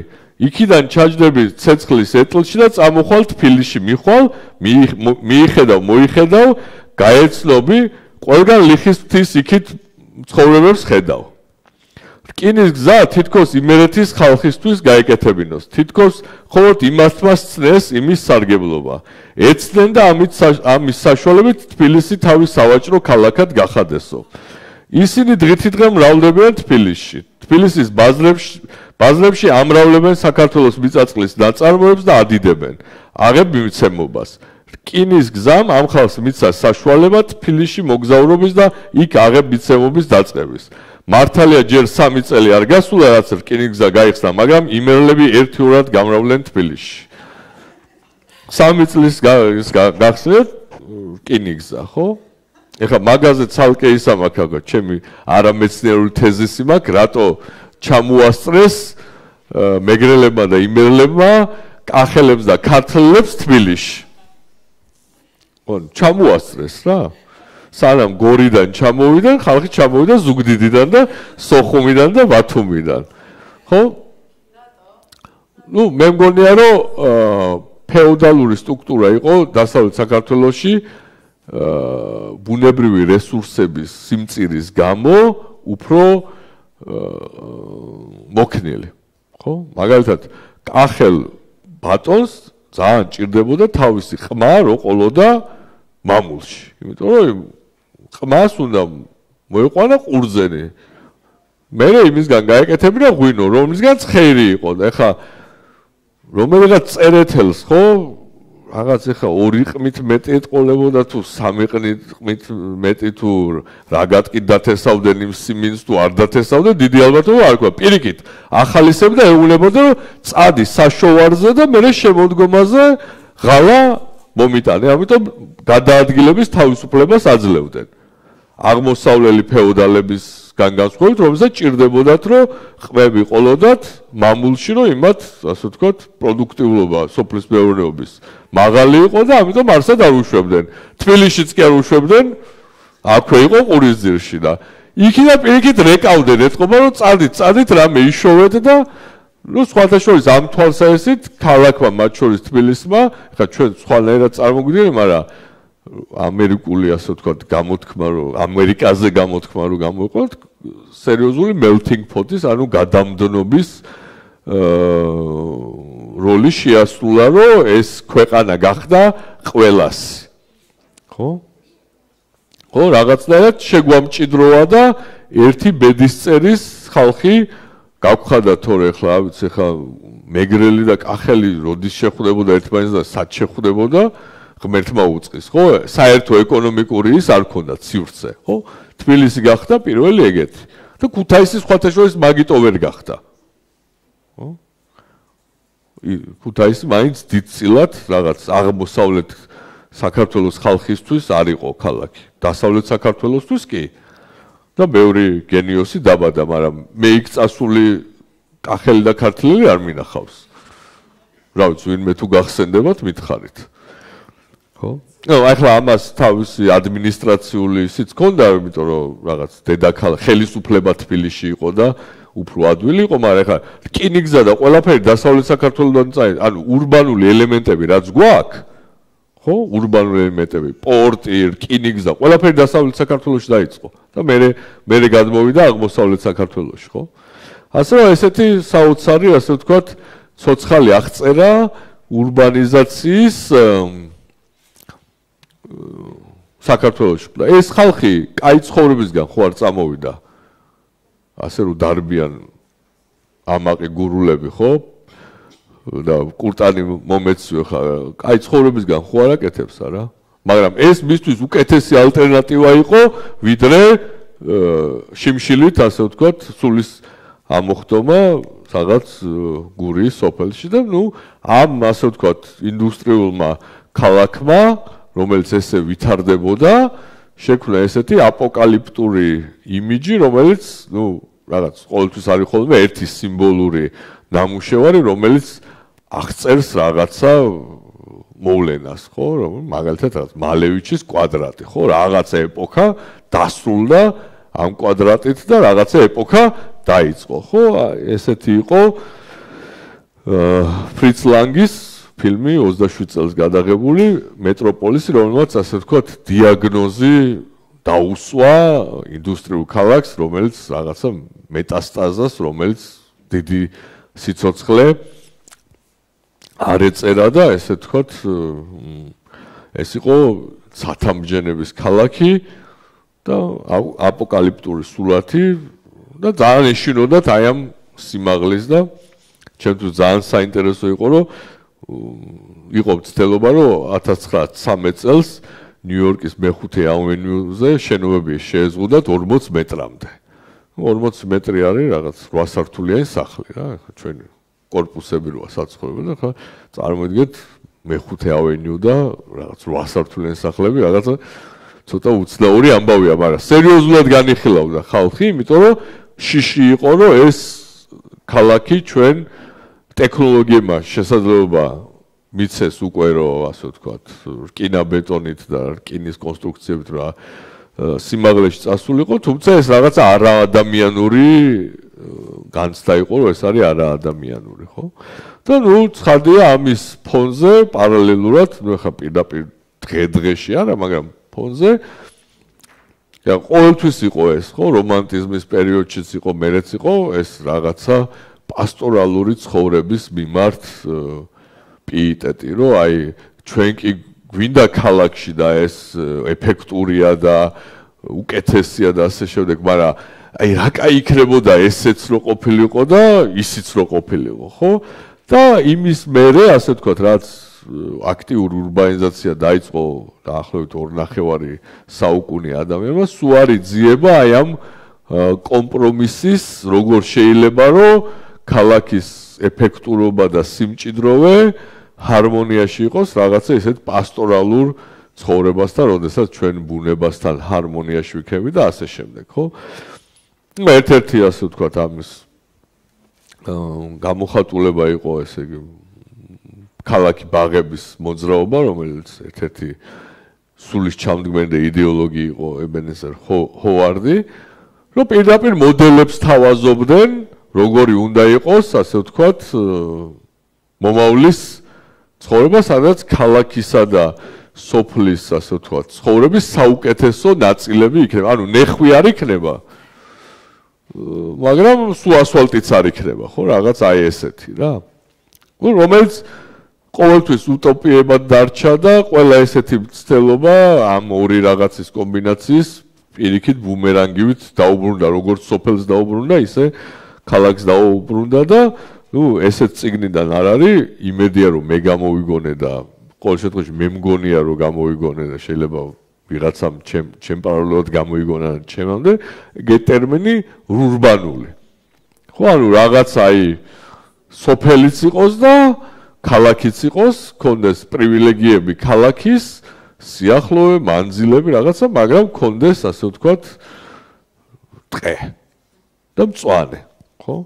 ეს მწვანე სად უნდა იყოს, თუ გვინდა რომ მანძილები ცოტა იყოს, ეგ დილემა საკმაოდ ძნელი გადასალახია და ამან შეგვიყვანა ჩვენ დიდწილად, რასაც მე ვეძახი ამ გარემოს დაცვით ფარისევლობაში, ხო? რაღაცა ისევ გაუთვალისწინებელი შედეგის კანონია, რაღაც ერთი გვინდა და ვიღებთ მეორეს, ხო? ნუ კრიტიკა ქალაქის მიმართ, ასე ვთქვათ, ბევრნაირი გვესმის, ხო? აი რა თემაზეც დავიწყე საუბარი, რომ არაეკოლოგიურია, საცობებია, ქალაქი არ უფრთხილდება წარსულს და გულქვარი და ამიტომ რაღაც ანადგურებს თავის წარსულს, ქალაქი აღარიბებს, მაგრამ რატომღაც ყველას აგვინდა, ხო? და ძალიან აქტიური ანტიურბანული მოძრაობა, მაგრამ საოცარია რომ ეს ანტიურბანული მოძრაობა არის შეიარაღებული ურბანული ინსტრუმენტებით. აი ყველაფერი რასაც იყენებენ ქალაქის საწინააღმდეგოდ არის ქალაქის შექმნილი. ხო? ეხლა რაღაც წიგნშიც არის ცდელობა და ამ პრეზენტაციაში რომ გავყვეთ ასე ვთქვათ თითოეულ ამ ბრალდებას ქალაქის მინდა, ხო? ნუ ეხლა რაღაც მათ შორის ცოტა ჰიპერტროფირებულად ჩვენს გვაქვს ესეთი მოძრაობა, მე Facebook-ზე არა ვარ, მაგრამ ხმები მომდის, რომ ვიხრჩობით მოძრაობა არის Facebook-ზე, რომ ვიხრჩობით ხოლმე ზაფხულში და ამიტომ გვეზიზღება ქალაქი და რაღაცებს ვიგონებთ, რაღაც ხან თეთრი ტაქსები უნდა გვყავდეს და ხან რაღაც არ ვიცი მილიონი ხე უნდა დავრგოთ სადღაც და ასე შემდეგ. და მეორე ფენომენი არის დაგასწარით. ანუ ჩვენ ჩამოვედით ქალაქში დაგასწარით და ეხლა დაგვანებეთ თავი რა, აქ ჩვენ კარგად ავართ, ხოშიანად რაღაცა, ეხლა აგინდათ კაც გვაცალეთ, ხო? და ეხლა ის არ გვახსენდება რომ ვიღაცას ჩვენ ჩამოვასწარით და რო ჩაკეტილიყო ეხლა რა ქვია 100 წლის წინ თბილისის კარი ეხლა ორივე ბაბუაჩემით დარჩებოდა იმაში რა ქვია დიდჯიხაიში და რა უნდა მეკეთებინა იქ არ ვიცი, მაგრამ დღემდე მათი მადლიერი ვარ რომ ასე ვთქვათ აიღეს თავის თავზე რისკი რაღაცა მოიკიდეს ახალგაზრდა კაცებმა ასე ვთქვათ გუდალაბადი და წამოვიდნენ და მე ხა ამ დისტანციის დაძლევა აღარ მიწევს ისე ვიქნებოდი აი ორივე ბაბუა დიდი ჯიხაიში და მყავდა და აი ხოშიანად ვიქნებოდი ვიტყოდი რომ დიდი ჯიხაიზე მაგარი ადგილი არ არსებობს სოფლიოში ყვაჭიჭების ჩათვლით ესე იგი ხო ანუ ესეთი რაღაცები გვინდა რა ურთიერთგამორიცხავ რაღაცა აი გვინდა რომ ბევრი ხე იყოს მაგრამ ამავე დროს გვინდა რომ მანძილი მოკლე იყოს ხო აი აქედან იქ მივიდეთ მალე ოღონდ მალეც ვიაროთ და ბევრი ხეც იყოს ხო მე გვინდა რომ საცობები არ იყოს ოღონდ ჩვენ როცა გვინდა სადაც გვინდა იმ წუთას უნდა წავიდეთ ხო მეტი კარგი და იაფი საცხოვრებელი იყოს მაგრამ არაფერს არ შევეხოთ აი იყოს როგორც არის ოღონდ აი რაღაცა ჯადოთი თუ იქნება რომ აი კარგი სახლები იაფი იყოს კარგი ოფისები იაფი იყოს ახლოს იყოს თამწვანეში იყოს იქნება ძალიან მაგარი ხო ну აი გვინდა რომ კიდე სიგარები არ გვიყვარს ჩვენს გარშემო აი არ გვიყვარს იმიტომ რაღაცა ეთყობა ის გვაქვს რა ქვია თვითცენზურა გვაქვს ჩვენ რომ უკეთ ცხოვრობთ არ გვინდა რომ დავინახოთ რომ ვიღაცა ცუდად ცხოვრობს და ამიტომ სიდისის ქეჯრა არ დაგვემართოს და თუ საერთოდ თვალს მოწყდებიან და დაიკარგებიან სულთლად უკეთესია და რაღაცა უსუნო ხალხი თუ ივლის ქალაქში ესე უტრირება რომ გავაკეთო არავის შეურაცხყოფას არ ვაყენებ მაგრამ ესე ვიქცევით და ყველა კარგი მანქანი დადიოდეს შვენიერი იქნება ხო თუ რაღაცა არ მოგწონს რა ეს რაღაცა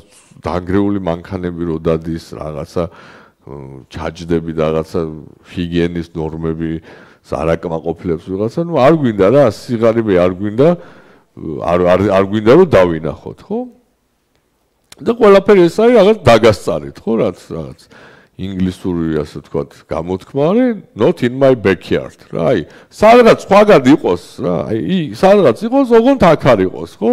აი, რაღაც სხვაგან ააშენეთ, აქ არ ააშენოთ.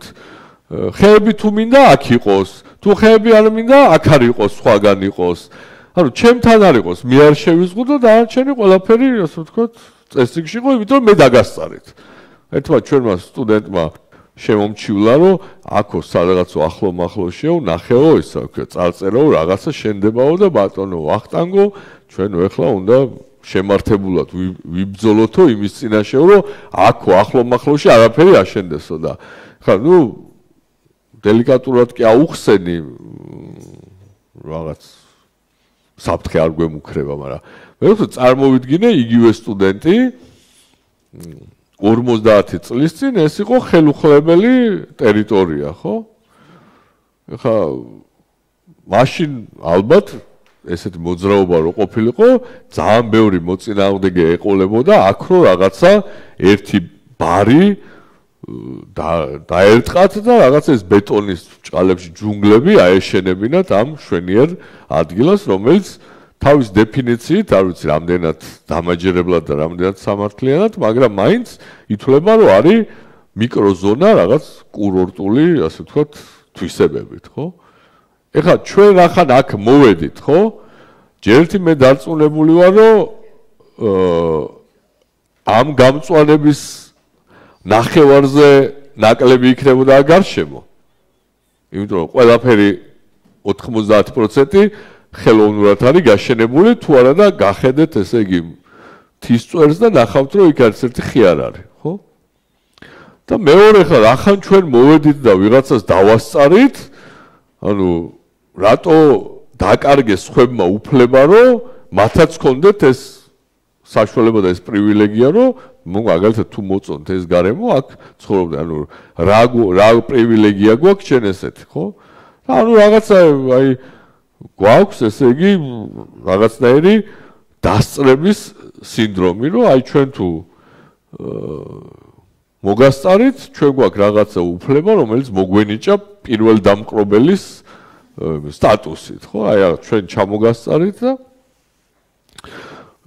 წიგნი ანვითარებს და საბუთებს იდეას, რომ ქალაქი, რომელიც აღქმული არის როგორც ეკოლოგიური კატასტროფა, რეალურად არის ჩვენი თანაცხოვრების გარემოსთან თავსებადობის და ყველაზე თავსებადი და ყველაზე ნაკლებად აგრესიული საშუალება.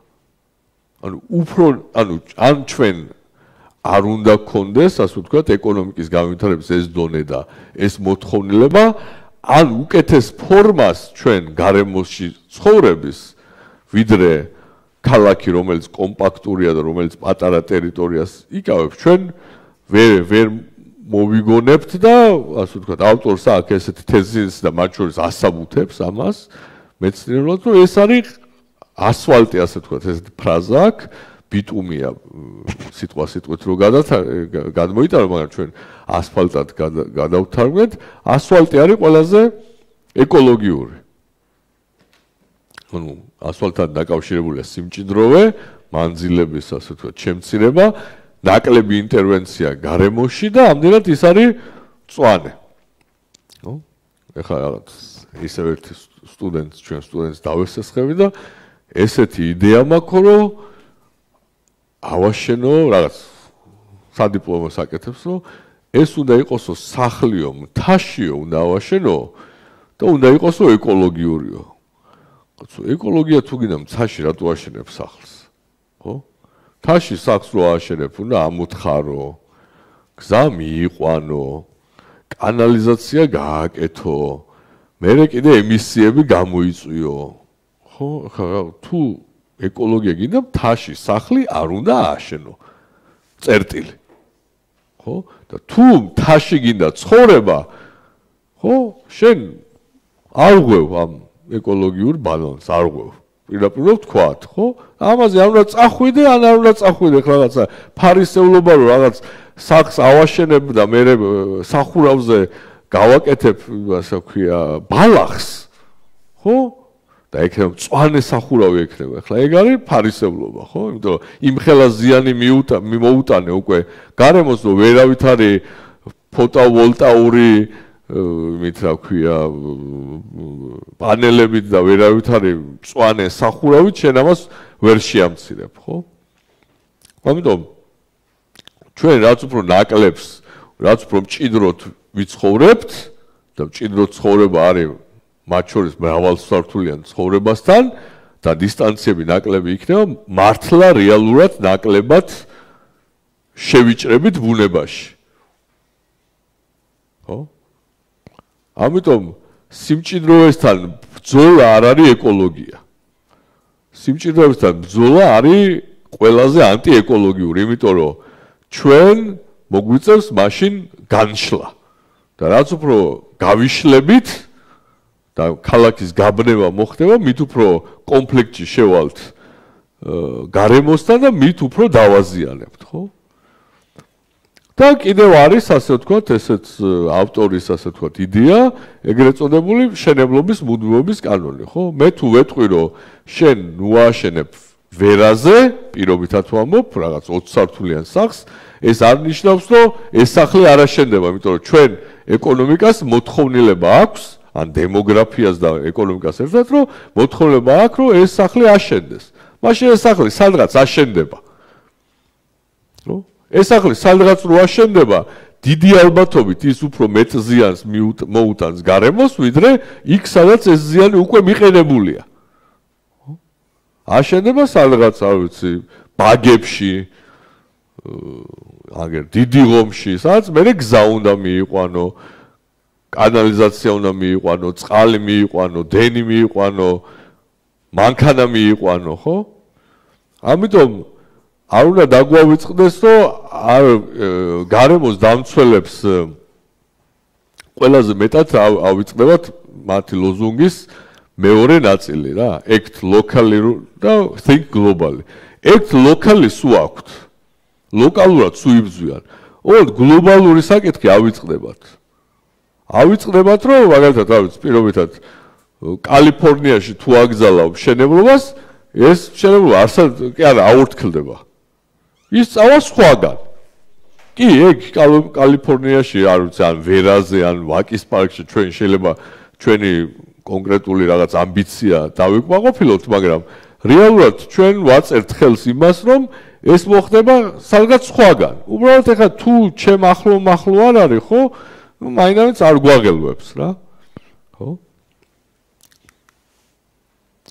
ზოგადად, ანუ აღვნიშნე, რომ ჩვენ საერთოდ ვიკავებთ 3% ამ დედამიწის და რაც უფრო ნაკლებ ადგილს დავიკავებთ, მით უფრო მავნეები გავხდებით გარემოსთვის და ამიტომ ჯობია რომ კომპაქტურად ვიცხოვროთ და მაღალი სიმჭიდროვით ვიცხოვროთ და მეორეს მხრივ გადაჭარბებულია ის ზიანი, რომელიც ქალაქი და საქალაქო დასახლებები აყენებს გარემოს, ხო? მთელი შენობების და ტრანსპორტის წილი ემისიაში არის მხოლოდ 8%. ვის გეგონათ, რომ ეს 100-ია, ხო? ანუ ჩვენ წარმოდგენაში შენობები და ტრანსპორტი არის ყველაზე დიდი ნაწილი ემისიაში. ხო? ამიტომ არც ეგეთი საშიშები ვართ, პრაგმატულად ციფრებით თუ მიუდგებით და მეორეს მხრივ ეს ის ფასია, რასაც ჩვენ კომფორტში ვიხდით, ხო? ჩვენ თუ გვინდა რომ ამ კომფორტით ვიცხოვროთ, მაშინ ეს მოგვიწევს რომ გავაკეთოთ. ეხლა ამოცანა ეს როგორ გავაკეთოთ ნაკლებად საზიანოთ.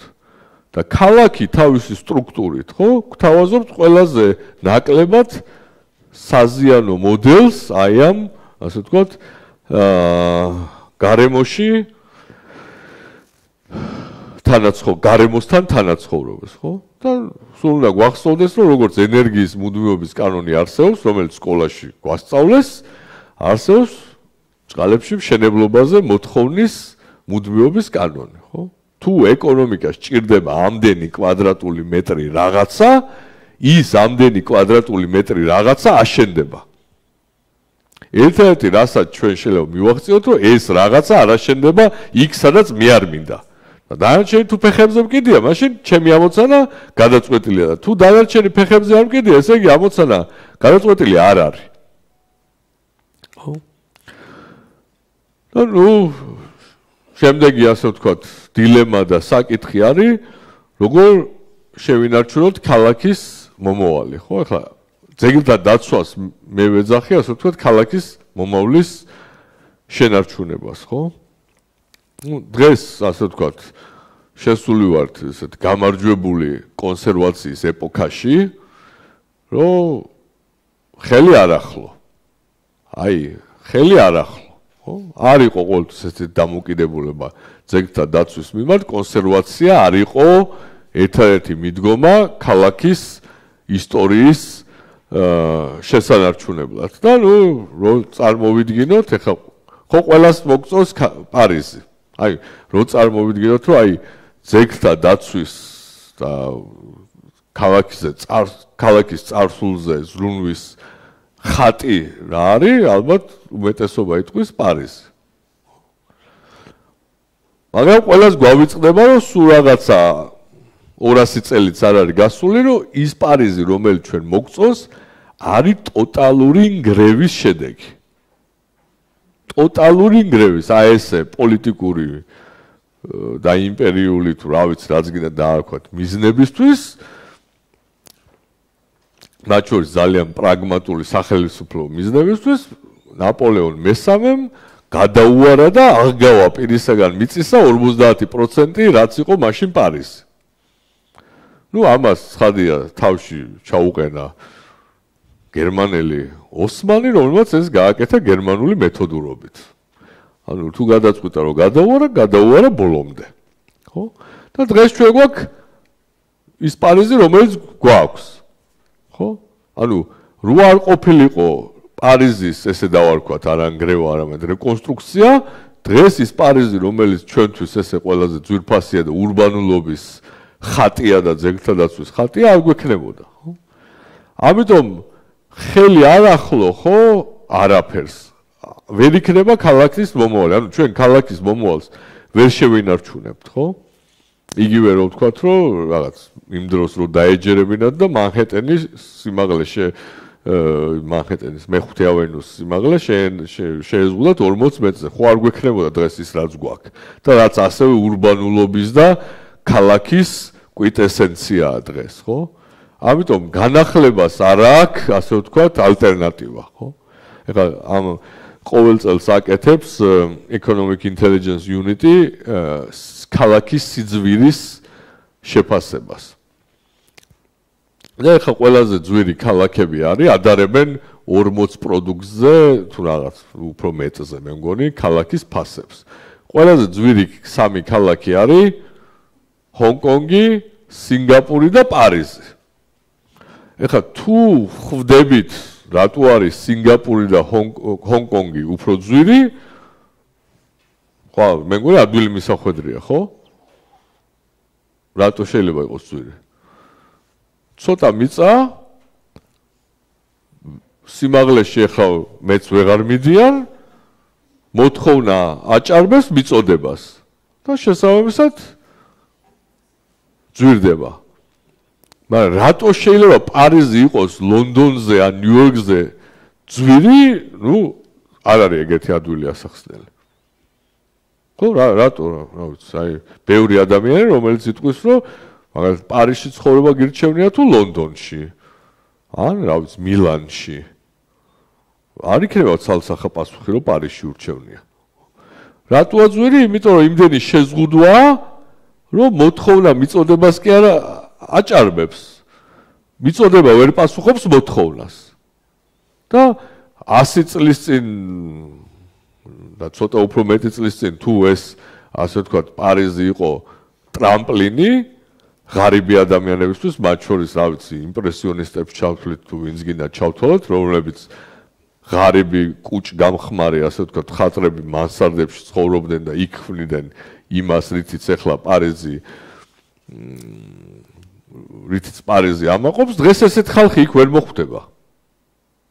იმიტომ უბრალოდ იმ მანსარდებში, სადაც ღარიბი მხატვრები ცხოვრობენ, ეხლა ცხოვრობენ, მილიონერი უნდა იყოს, რომ იცხოვრო. ხო? ამიტომ თავის ფუნქციას ამ თვალსაზრისით რომ იყოს ტრამპლინი, ანუ სოციალური კიბე იყოს, ხო? სადაც შეხვალ და შეიძლება ყველაფერს მიაღწიო, რასაც ჰონკონგი და სინგაპური იდეაში მგონია რომ ასრულებს და ლონდონიც ჯერ კიდე ასრულებს და მგონია რომ თბილისიც ჯერ კიდე ასრულებს, ხო? პარიზი ვეღარ ასრულებს. არის რაღაც მუზეუმი, კურორტი, კარგად ჩამოყალიბებული, ასე ვთქვათ, მდიდარი ადამიანების, უბრალოდ აქ კიდე ისინი გარეუბნები, სადაც საშინელი სიღარიბეა, უბრალოდ ისინი ისე გაყრილები არიან გარეთ, ხო? ამიტომ ასეთმა მიდგომამ კონსერვაციის მიმართ ქალაქის, ხო? შეიძლება ქალაქს წაართვას მომავალი.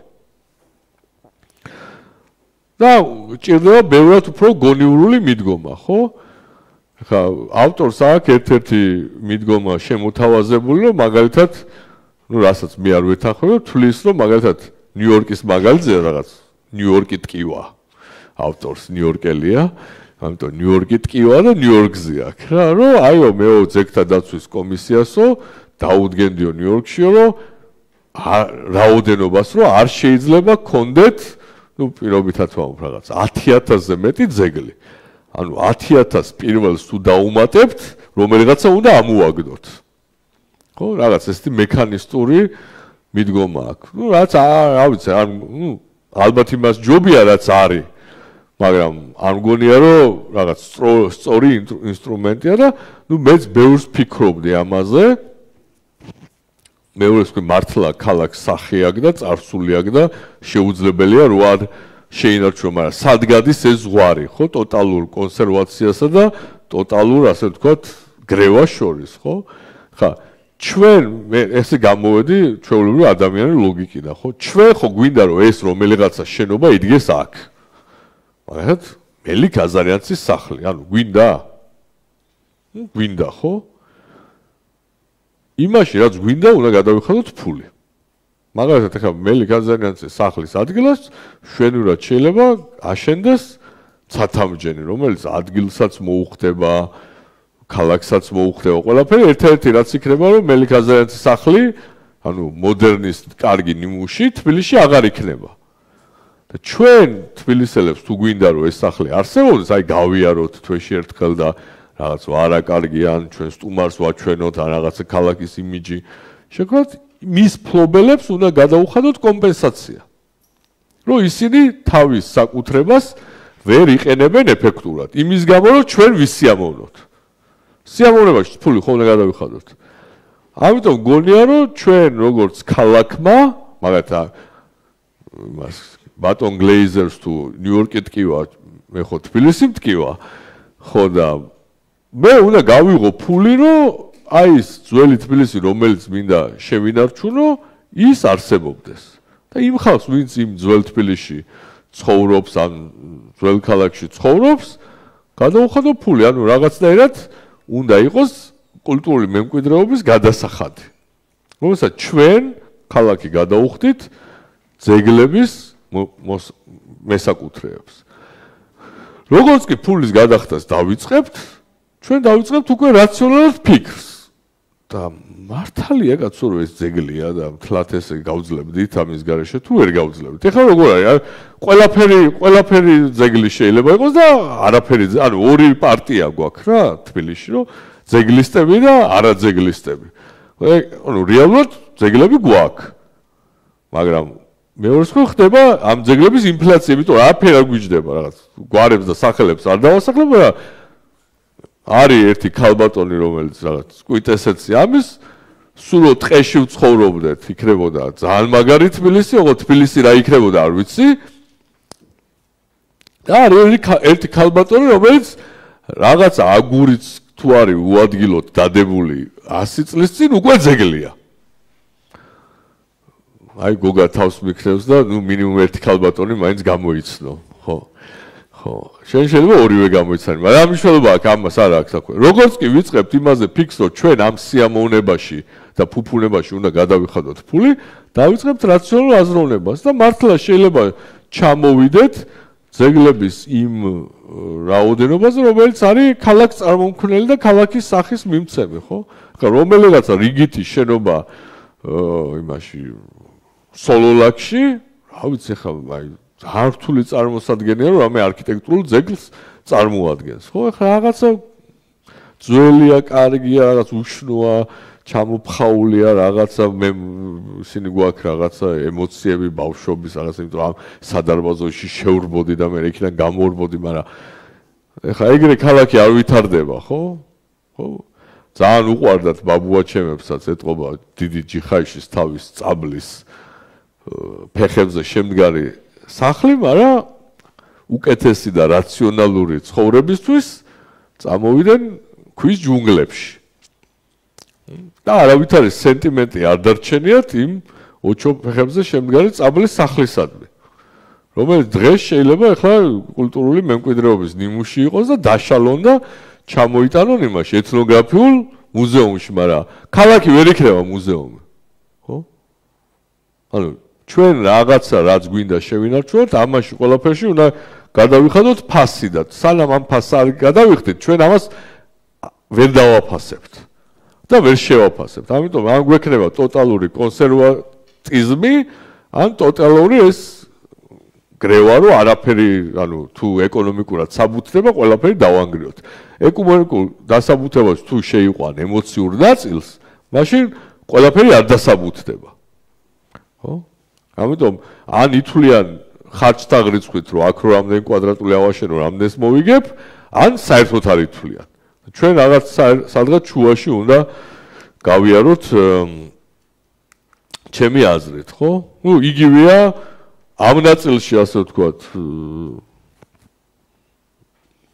უფრო ვეთანხმები, ასე ვთქვათ, ავტორს იმ ნაწილში არ ვეთანხმები, საცობებში ვეთანხმები, რომ ძალიან მარტივია რა, ჩვენ, ასე ვთქვათ, უნდა გადავიხადოთ საცობის გადასახადი. ანუ ჩვენ რო სადღაც მივდივართ, ჩვენ ამით ვართმევთ ვიღაცას შესაძლებლობას, რომ ისიც წავიდეს.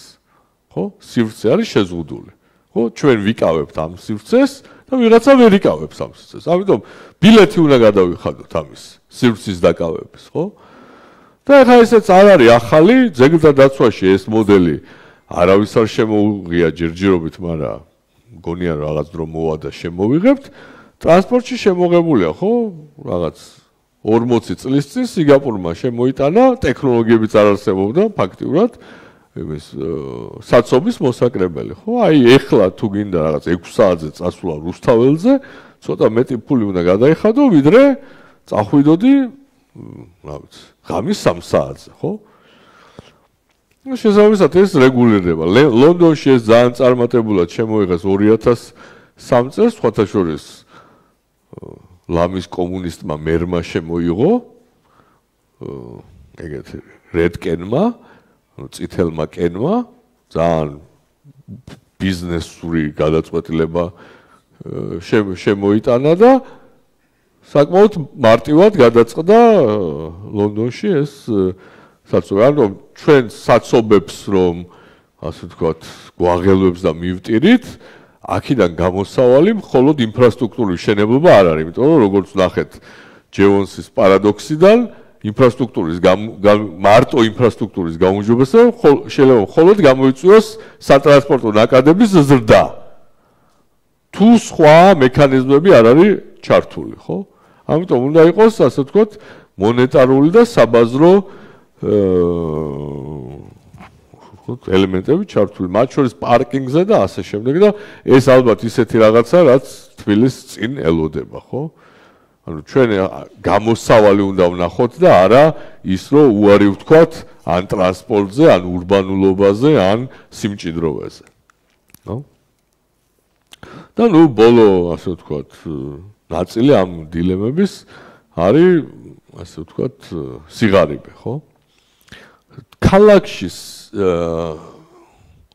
ღარიბი, ანუ არის ისე, ასე ვთქვათ, მიზეზების და შედეგების აღრევა. ანუ რახან ჩვენ მაღალი კონცენტრაცია გვაქვს ქალაქში და შესაბამისად ბევრ ღარიბს ერთად ხედავთ, ხო? განცდა არის, რომ ქალაქი აღარიბებს. მაგრამ მეორე მხრივ პარადოქსი არის, რომ წარმატებული ქალაქი შეიძლება მხოლოდ ის ქალაქი იყოს, სადაც ღარიბებიც ცხოვრობენ. ხო? რაღაც უცნაურად ჟღერს, ხო? მაგრამ არაფერი ორსულიანი ლოგიკაა, ხო? თუ ეს ქალაქი შესაძლებლობების იძლევა და ის წარმატებულია, ესე იგი უნდა მოიწვიოს, მოიტყუოს ადამიანები, რომელსაც უკეთესი მომავალი უნდათ. ხო? ანუ მან უნდა შეთავაზოს სოციალური კიბე, უნდა აჩვენოს, რომ აი არის ხალხი, რომლებიც ჩამოვიდა ქალაქში და განათლებით, ენტერპრენორობით, რისკებით და ასე შემდეგ მიაღწიეს წარმატებას. ანუ ამას თუ ადამიანი ხედავს, ჩნდება მეორე ადამიანი, რომელსაც იგივეს მიღწევა უნდა. ამიტომ რეალურად აი პარიზი რო ვთქვი, ხო? ქალაქში, ყველა ქალაქს უნდა შეხედოთ ეჭვის თვალით, სადაც თქვენ ვერ დაინახავთ ღარიბებს. ესე იგი ამ ქალაქს მომავალი არა აქვს. რაღაცას ვერ თავაზობს, რაც არის ქალაქის მთავარი განსაზღვრელი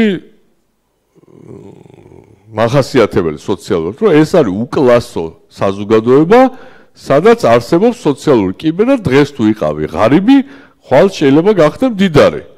და რაც უფრო წარმატებულია ქალაქი და აი ამ კიბეს თავაზობს, ხო, წესით უნდა მოიწვიოს უფრო მეტი ღარიბი. ხო? ამიტომ ქალაქის სიღარიბე, ქალაქის პრობლემა კი არ არის. ქალაქში ის სიღარიბე, რომელსაც აღვიქვავთ, არის საკუთარი წარმატების ძევალი ხდება ქალაქი, ხო? იმიტომ რომ ეს სოციალური კიბე უნდა შესთავაზოს, ხო? ჯერ კიდე პლატონი ამბობდა, ხა რამხელა იყო პლატონის დროს ქალაქი, რა ვიცი, ხა 20,000 კაცზე დიდი ქალაქი არ არსებობდა მაშინ. აი 20,000-ი ძალიან ბევრი იყო, მაგრამ იმ დროსაც კი მისთვის ქალაქი იყო გაყოფილი ორად, ღარიბად და მდიდრად. ხო? ალბათ, რა ვიცი, 3,000 კაციანი დასახლება ქალაქი იყო მაშინ. ხო? და მეორე არის ამ თვალსაზრისით ქალაქი თავაზობს რითმის განცდას, ან თამასის განცდას, ხო? ნუ შენ რაღაცას გიწესებს, რაზეც შენ უნდა გასწორდი, ანუ ძალიან უხეშად რო ვთქვა რა, სოფელში ეს გამოთქვა არის რუსული ლუჩიბუიც პირველ ნასილე ჩემ პასლენიმ გორაძე რა. ხო, ამას თუ აირჩევ, ხო? ეხლა სოფელში პირობითად ვამბობ, ყველაზე მეტი წიგნი ვისაც აქვს წაკითხული არის ვიღაცა, ვისაც აქვს 10 წიგნი წაკითხული. ხო? და შენ ეხლა მე-11 წიგნს რო წაიკითხავ, ყველაზე წიგნიერი ხარ სოფელში, ხო? როდესაც ქალაქში რო ჩამოდიხარ, ხო, აღმოჩნდება, რომ არის ხალხი, ვისაც აქვს 100 წიგნი წაკითხული, ხო, რაღაც ეს მექანისტური მასზე რო გადავიყვანოთ, ხო? იმისათვის რომ შენ ნორმალური განათლების ადამიანი იყო, ნუ ეხა 100 თუ არ წაგიკითხავს, 50 წიგნი მაინც უნდა წაიკითხო. რაც 5 ჯერ უფრო მეტია, ვიდრე შენ სოფელში რო გამختارიყავი საუკეთესო წიგნობარი, ხო? ანუ სხვა თამასას გიწესებს, ხო? გასაგებია რომ ეს თამასა მათ შორის იწვევს შურს, გაღიზიანებას და ღვაწლს, ხო? რაღაცა ეხლა ეს წიგნზე კარგი ვთქვი, მაგრამ ნუ მეორეს რო ეხლა რაღაც ასტონ მარტინით რო ჩაგიქროლებს ვიღაცა და შენ რომ მიდიხარ რაღაცა ოპელ ვექტრათი, ნუ მაინდა-მაინც სასიამოვნო არ არის.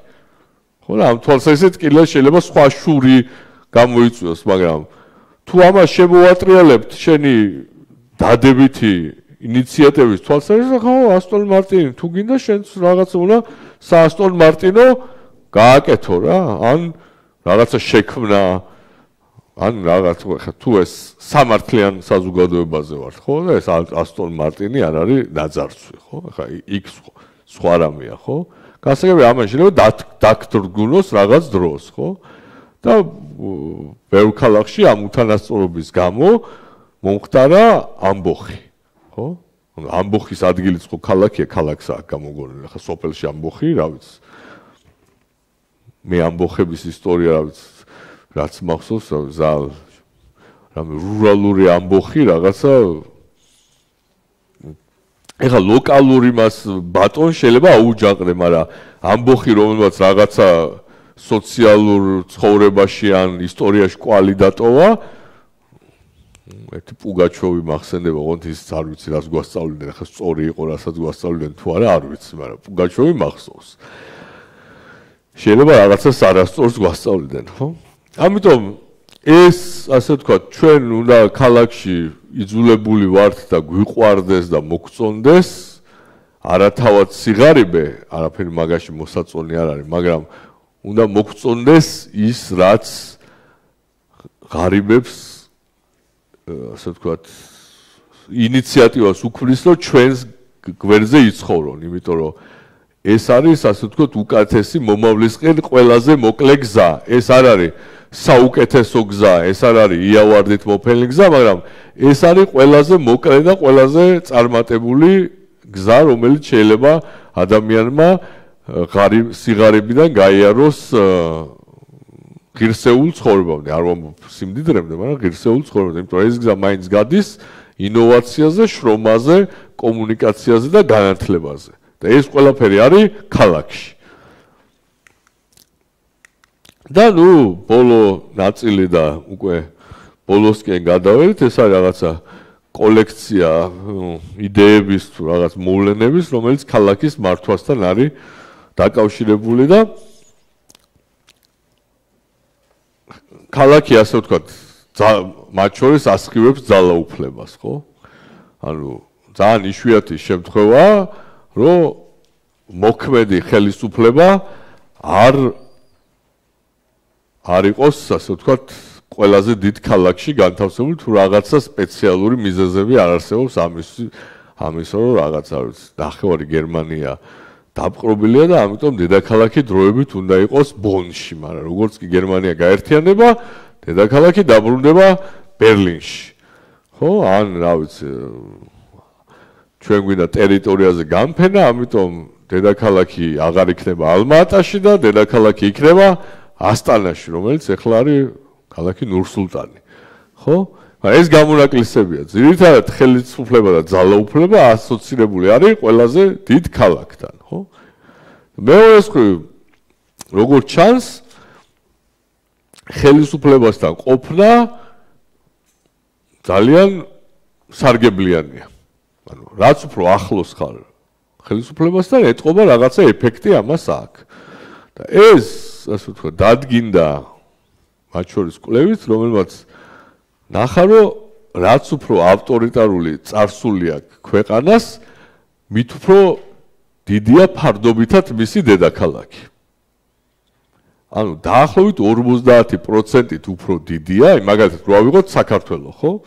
საქართველოს რო ქონოდა დემოკრატიული და დეცენტრალიზებული წარსული, თბილისი არანაირი გაანგარიშებით და მათ შორის ამკვლევით არ უნდა ყოფილიყო, სადღაც ამ ზომის ქვეყნისთვის 700,000, 800,000 მოსახლეზე მეტი. ანუ ეხა თბილისს იმის გამო, რომ ესეთი ავტორიტარული წარსული აქვს, მათ შორის ცარიზმის დროსაც და რომ ქუთაისზე რო ვთქვი, ანუ რამ დაანგრია რეალურად ქუთაისი, დაანგრია იმან, რომ ყველაფერი უკეთესი ქონდა ვიდრე თბილისს, ხო? საწყისი პირობების თვალსაზრისით. დაანგრია იმან, რომ მეფის დაცვის ადგილი იყო თბილისი და ხალხს სჭირდებოდა ძალაუფლებასთან ახლოს ყოფნა, ხო? და მათ შორის არსებობს ახლა თვალშორის მე და კახა ვაკეთებდით აი ამ გათვლებს, რომ კახას საშინლად არ მოწონდა, რომ ესეთი ცენტრალიზებული იყო საქართველო და სუცდილობდა, რომ რაღაცნაირად ისეთი პროექტები გააეკეთებინა, რომ დეცენტრალიზაცია მომხდარიყო და ესეთი კვლევა გავაკეთეთ, როგორი უნდა ყოფილიყო ქალაქების განაწილება საქართველოში, სადაც 2005 წელს თუ 2006 წელს ვაკეთებთ, მათ შორის ზიფვის კანონი არსებობს. იმის მიხედვით და იმ კვლევითაც იმ ზიფვის კანონითაც და ამ კვლევითაც ხო გამოდის, რომ თბილისს აქვს ჩაყლაპული დაახლოებით 1,350,000-იანი ქალაქი.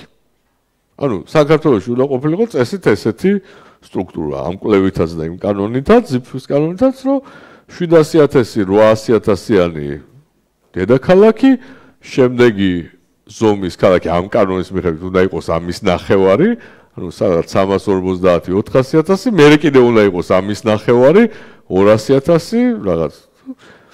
ეხლა რო შეხედოთ ხო აი გლდანი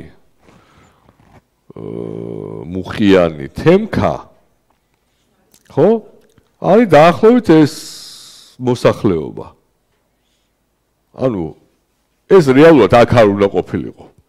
ეხლა კონკრეტულად ეს არ უნდა ყოფილიყო არ ვამბობ, უბრალოდ გეოგრაფიულად არის გამოხატული და ამიტომ ადვილია ხა შეიძლება საბურთალო არ უნდა ყოფილიყო, რა ვიცი. ხო? მაგრამ უფრო გვიანდელი ეს არის და ამიტომ ვამბობ, ხო? აი ესეთი უცნაური, ასე ვთქვათ, თითქოს ზედაპირულად უცნაური კანონზომიერებაა, ხო?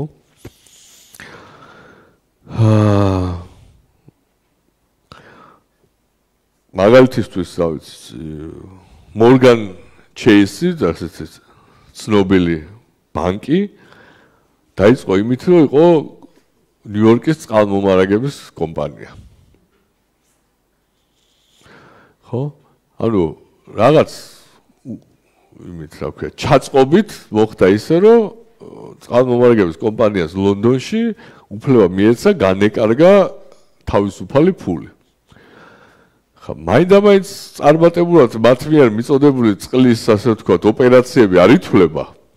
იმიტომ მე მთავრობას მოუწია ჩარევა, თუმცა სოფლიოს ერთ-ერთი ყველაზე, ასე ვთქვათ, ინოვაციური და წარმატებული ბანკი შექმნეს, ხო?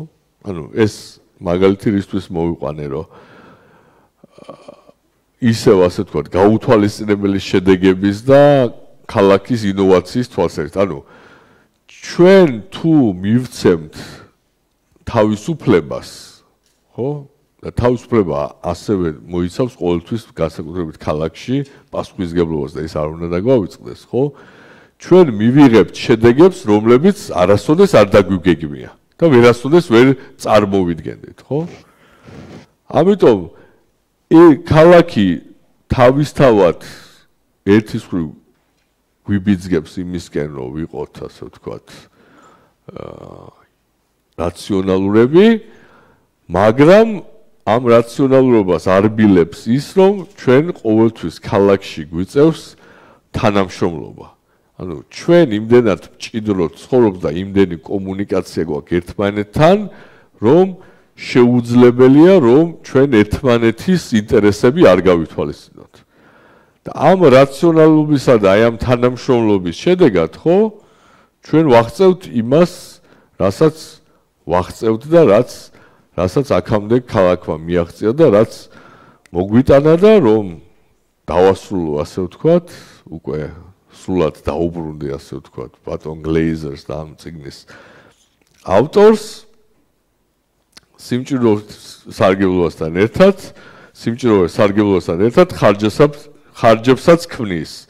თუმცა ეს ხარჯები იოლია სატანია, რადგან სადაც არ უნდა ვიყოთ ლონდონის მოკაზმულ პასაჟებსა თუ რიოს უსიამოვნო ფაველებში, ჰონკონგის სათავისებსა თუ თარავის ჭუჭკიან სახელოსნოებში, ჩვენი კულტურა, სიმდიდრე, თავისუფლება, ეს ყველაფერი საბოლოოდ ქალაქის მიერ მორთმეული ძვენია, რაც არის, ასე ვთქვათ, აშკარა გამოხატულება ქალაქის ტრიუმფის და ამ ამაღლებულ ნოტაზე ვამთავრებ ჩემ პრეზენტაციას. დიდი მადლობა ყურადღებისთვის.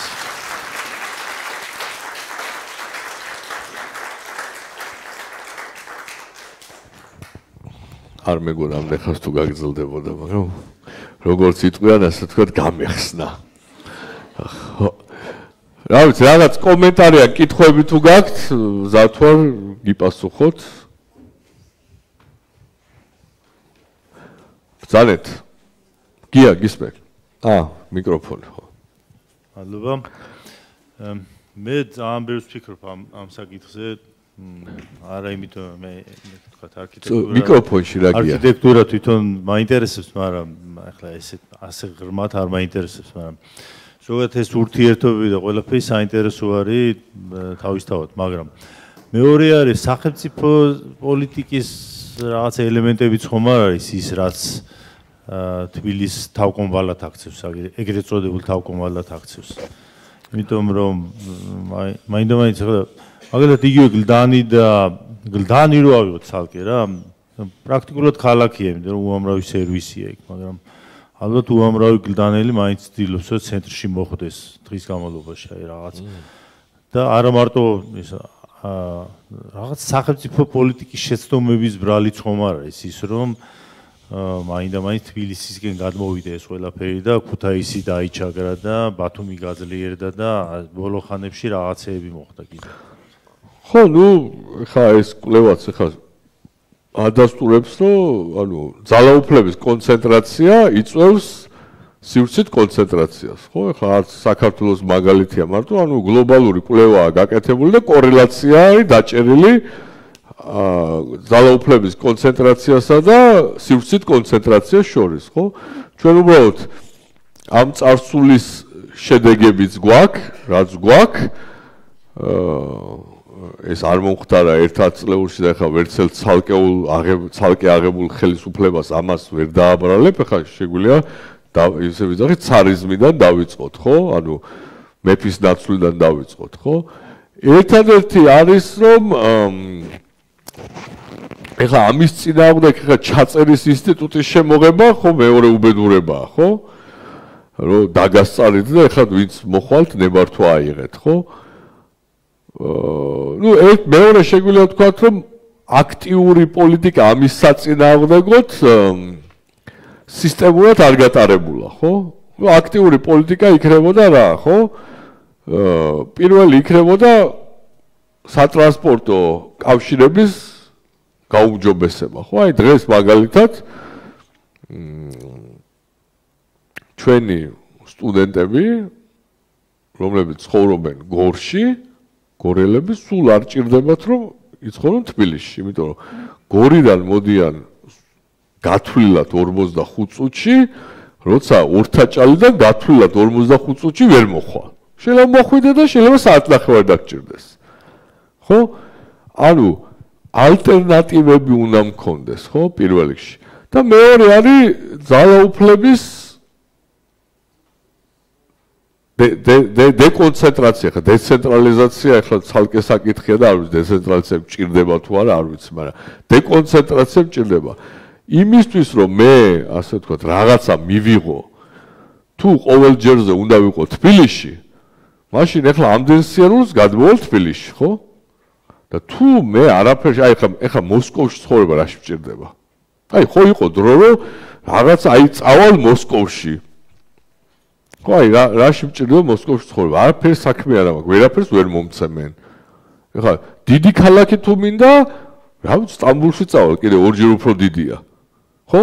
ანუ მოსკოვში რასაც მივყავდით ჩვენ იყო ის, რაც გვინდოდა ჩვენ ხელისუფლებისგან. ხა ზოგს ვაკი უნდოდა, რა ვიცი, დისერტაციის დამტკიცება უნდოდა და ზოგს სჭირდებოდა, არ ვიცი, ბანანი, იმიტომ რომ ბანანი არ იყიდებოდა მოსკოვის გარდა არსად. ამიტომ რაღაც ესეთი წარმოდგენა იყო, რომ აი მოსკოვში თუ იცხოვრებ, იქნები წარმატებული. ხო, აი კახაც რო წავიდა მოსკოვში, რატო წავიდა, ხო? იქ მას მეცნიერული კარიერა როგორ წარმოედგინა, იქ უფრო წარმატებულად განახორციელებდა. ხო, იმიტომ რომ ხელისუფლებაზე იყო დამოკიდებული მეცნიერება და ხელისუფლება მოსკოვში იყო ახლო. როგორც კი ხელისუფლება არ არის საჭირო მეცნიერებისთვის, არ არის აუცილებელი რომ მაინც მოსკოვში იყო. ხო? ანუ ძალაუფლების დეკონცენტრაცია უნდა მოხდეს. ანუ მე არ უნდა მჭირდებოდეს რომ ფიზიკურად ვიყო ხელისუფლებასთან ახლოს. და ბევრ რაღაცაში ეს მოხდა, ხო? ეხლა რო წარმოვიდგინოთ, ეხლა ქუთაისის აეროპორტიდან წელიწადში დაფრინავს 300,000 მგზავრი უცხოეთში, ხო? ეხლა 10 წლის წინ ეგ იყო, რაღაც ანეკდოტი იყო. ხო, დაახლოებით იმავე დონის ანეკდოტი იყო, პორტი გავაკეთოთ ქუთაისშიო და ყველამ რო ვიცინეთ რა. ნუ სააეროპორტი გაკეთდა, ხო? იგივე ბათუმი, ხო? ბათუმი სეზონზე ხდება ლამის მილიონიანი ქალაქი. ანუ 7-ჯერ 8-ჯერ მატულობს მოსახლეობა. ეხლა რო ვიკითხოთ, აი ბათუმი რამდენ მოსახლეობა რამდენია? რა ვიცი, ხან 130.000-ია, თუ 150.000 და ხან 9 მილიონზე მეტი ნაღდად იქნება. და ეს ინფრასტრუქტურა იმას უძლებს, ხო? ეხლა რაღაც ამ თვალსაზრისით ცვლილება მოხდა. არასაკმარისი, მაგრამ მოხდა, ხო? ამას ორი რაღაცა გაუმჯობესებდა, ერთი სატრანსპორტო კავშირების გაუმჯობესება და მეორე ძალაუფლების დეკონცენტრაცია, ანუ რაც შეიძლება ნაკლები რაღაცა უნდა იყოს, რისთვისაც ჭირდება ხელისუფლება. ძალაუფლება. მაშინ ეს ნელ-ნელა მოხდება, უცებ არ მოხდება. მე დავკვირვებული ვარ, ყველაზე მეტი მანქანა ყოველთვის ფინანსთა სამინისტროს გარშემო დგას. ხო, მაგით შეგიძლია მასაქნა, ხო? რაღაც მე არა, ფინანსთა სამინისტროზე ყველაზე მეტი არა, ჩვენ ყველაზე მეტი ჩვენთან არის. აი ჩვენთან არის, ესე იგი, აი მაგალითი იმის, რა ქვია, ჯეონსის პარადოქსი. რამდენი პარკინგი არ უნდა ავაშენოთ, 6 თვეში აღმოჩნდება, რომ პარკინგი არ ყოფნის. გუშინ იყო საერთოდ ერთ-ერთი პიკი, იმიტომ რომ აი რაღაც აი ბოლო დაღმართზე იდგა მანქანები უკვე. არ ვიცი, საიდან ჩდება ეს მანქანები. გაუმდიდრდითო ქართველებიო, ვერ ვიტყვით, ახლა ეკონომიკა ეგრე არ გაზრდილა, რომ რაღაც გამრავლებულიყო მანქანები და მაგის კაი მაგალითია ვატო კიდე ის ახალი გზა ვერესხეობაში. ხო, რომ იქ კი იყო მანამდე გაჭედილი, მაგრამ ააშენეს ვითომ იმას უნდა გადაეწყვიტა ისა, მაგრამ მე მთელი ხალხი იქითკენ მიაწოდა, იმიტომ რომ გაიადვილეს გზა. ხო, მაგრამ ნუ მაგის გზის სასარგებლოდ უნდა ითქვას, რომ მე ხა ვერ წარმოვიდგენია ჭავჭაოძის გამზირზე მოძრაობა როგორ იქნებოდა ეგ გზა რო არ იყოს. და საერთოდ ვაკე როგორც საცხოვრებელი ადგილი ალბათ მოკვდებოდა.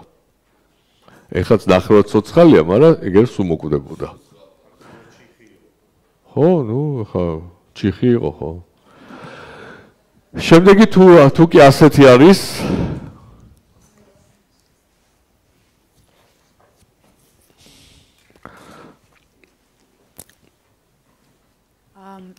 ესეთი რაღაც მიკროფონი. ესეთი რაღაც იყო ნათქვამი, რომ რაც ვთქვათ, რაც უფრო სიმჭიდროვეს ვებრძვით, მით უფრო იზრდება ვთქვათ ალბათობა, რომ უფრო რაღაც გავიშალოთ ადამიანები, უფრო მეტი ბუნება გარემო დაგჭირდეს საცხოვრებლად და ამით მეტ ზიანს ვაყენებთ გარემოს. კი.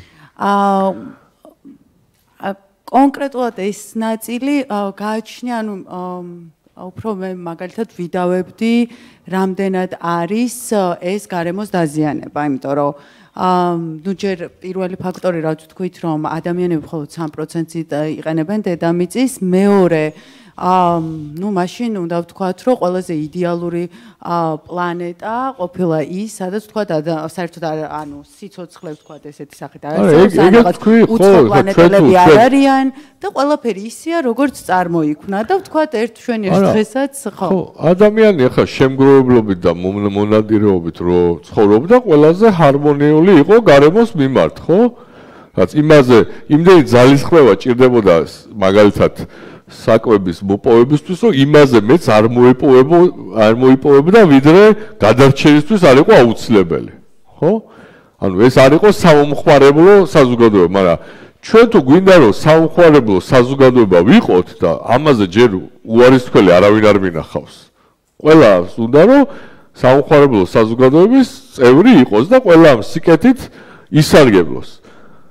ამ პირობებში ხო, ამ პირობებში უფრო ნაკლები ზიანის მიმყენებლები ვიქნებით, თუ ჩვენი ადგილი გვეცოდინება.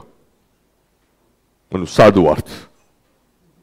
და არ ვიქნებით გაშხლართული ყველგან. ხო? ამ პირობებში ფარდობითია ეს, ხო? ანუ რას ვადარებთ, ხო? ვაშლებს და ფორთოხლებს ვადარებთ, ანუ რას ვადარებთ ადამიანი რაღაც მონადირე რო იყო, თუ ადამიანი ეხლა, როდესაც რა ვიცი, ეხლა ჩვენ მაგალითად ტანსაცმელი გვაქვს, ყველას აქ 5-ჯერ უფრო მეტი ვიდრე გვჭირდება. მინიმუმ 5-ჯერ უფრო მეტი. იმიტომ რომ სამხობლო საზოგადოება ვარ და რაღაცა პიჯაკი შეიძლება არ დაიხეს, მაგრამ ესეთ ფორმა გაჩნდა რომ მორალურად დაძველდა. ეხლა ბაბუაჩემი ვახტანგ ლეჟავას რა მორალურად უნდა დაძველებოდა კაცო? რასაც ჩააცმევდეს, სანამ არ დაიხეო და არაფერი მორალურად დაძველებული არ იყო, ხოშიანი იყო.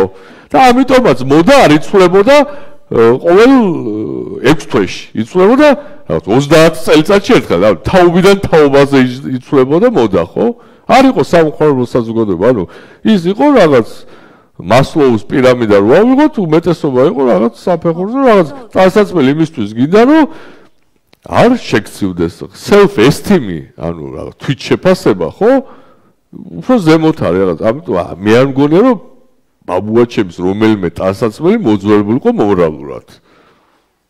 ანუ ბებიაჩემს რო დაეკემსა, ეგ წარმომიდგენია, მაგრამ უბრალოდ ანუ ერთი რაღაც თქმა მინდოდა რომ თუნდაც ახალი გარემოს ათვისება ადამიანების მიმართ რაღაც ანუ ტრაგიკულად და გამომწვევად თქვათ ეს რაღაც არ მიმაჩნია, იმიტომ რომ ადამიანები თქვათ ამას იყენებენ გარემოს, მაგრამ უკეთესაც ხდიან ხო ანუ ტექნოლოგიური პროგრესის შედეგად ლამაზ რაღაცებს ქნიან და შეიძლება ჩვენ გვინდა რომ უფრო საშიშები ვჩანდეთ, მაგრამ სინამდვილეში მაგის მაგალითად მოვიყვანე ჩვენი კამპუსი, ხო? ახლა დღევანდელი გარემოს დაცვითი სტანდარტებით რომ მიუდგე ერთი ამბავი ატყდებოდა აქ უნივერსიტეტის მშენებლობისთვის, ხო? აქ იყო სულ სასოფლო სამეურნეო, აქ ამ დარბაზშიც არიან ადამიანები არც თუ ძალიან ხნიერი, რომელსაც ახსოვს, რომ ეს იყო რურალური გარემო, ხო? აგერ ჯესი იკვლევს იმის, რა ქვია, აქ მეურნეობა როგორ ვითარდებოდა ეს, ხო? მე მახსოვს, ხა ძალიან ხნიერი ვარ, მაგრამ მახსოვს, ხო? ხო? მაგრამ ალტერნატივა, ანუ არც თუ უარესი ალტერნატივა შევქმენით, ხო? ხო? ხო? ამიტომ თავისთავად ეგ მოროტება არ არის, მაგრამ ამ პირობებში თუ გვინდა, რომ ჩვენი ფუტპრინტი, ანუ ნაფეხური იყოს პატარა, ხო? ჯობია რომ როგორც ასე ვთქვათ, ამ წიგნის ავტორს აქვს ჯარისკაცის ჩეკმაკი არ გეცვას, ხო? ჯიმი ჩოუს რაღაც ესეთი ელეგანტური ფეხსაცმელი, ხო? რასაც მე ვერ გავაკეთებ.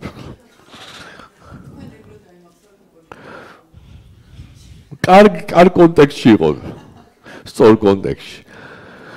კარგი, ესე იგი, ხო, მოგეთ, შეგვიძლია ფურშეტზე გავაგზელოთ, ყველა მოგზავნით. და ესა რა ქვია, აქ არის, ასე ვთქვათ, ყველა არქიტექტურის სტუდენტის სახელზე თითო წიგნი იმედია სახელები და გვარები დისციპლინირებულად გადავიტანე და არაფერი შემეშალა. თუ შეთხოვით შემეშალა, მიმითითეთ.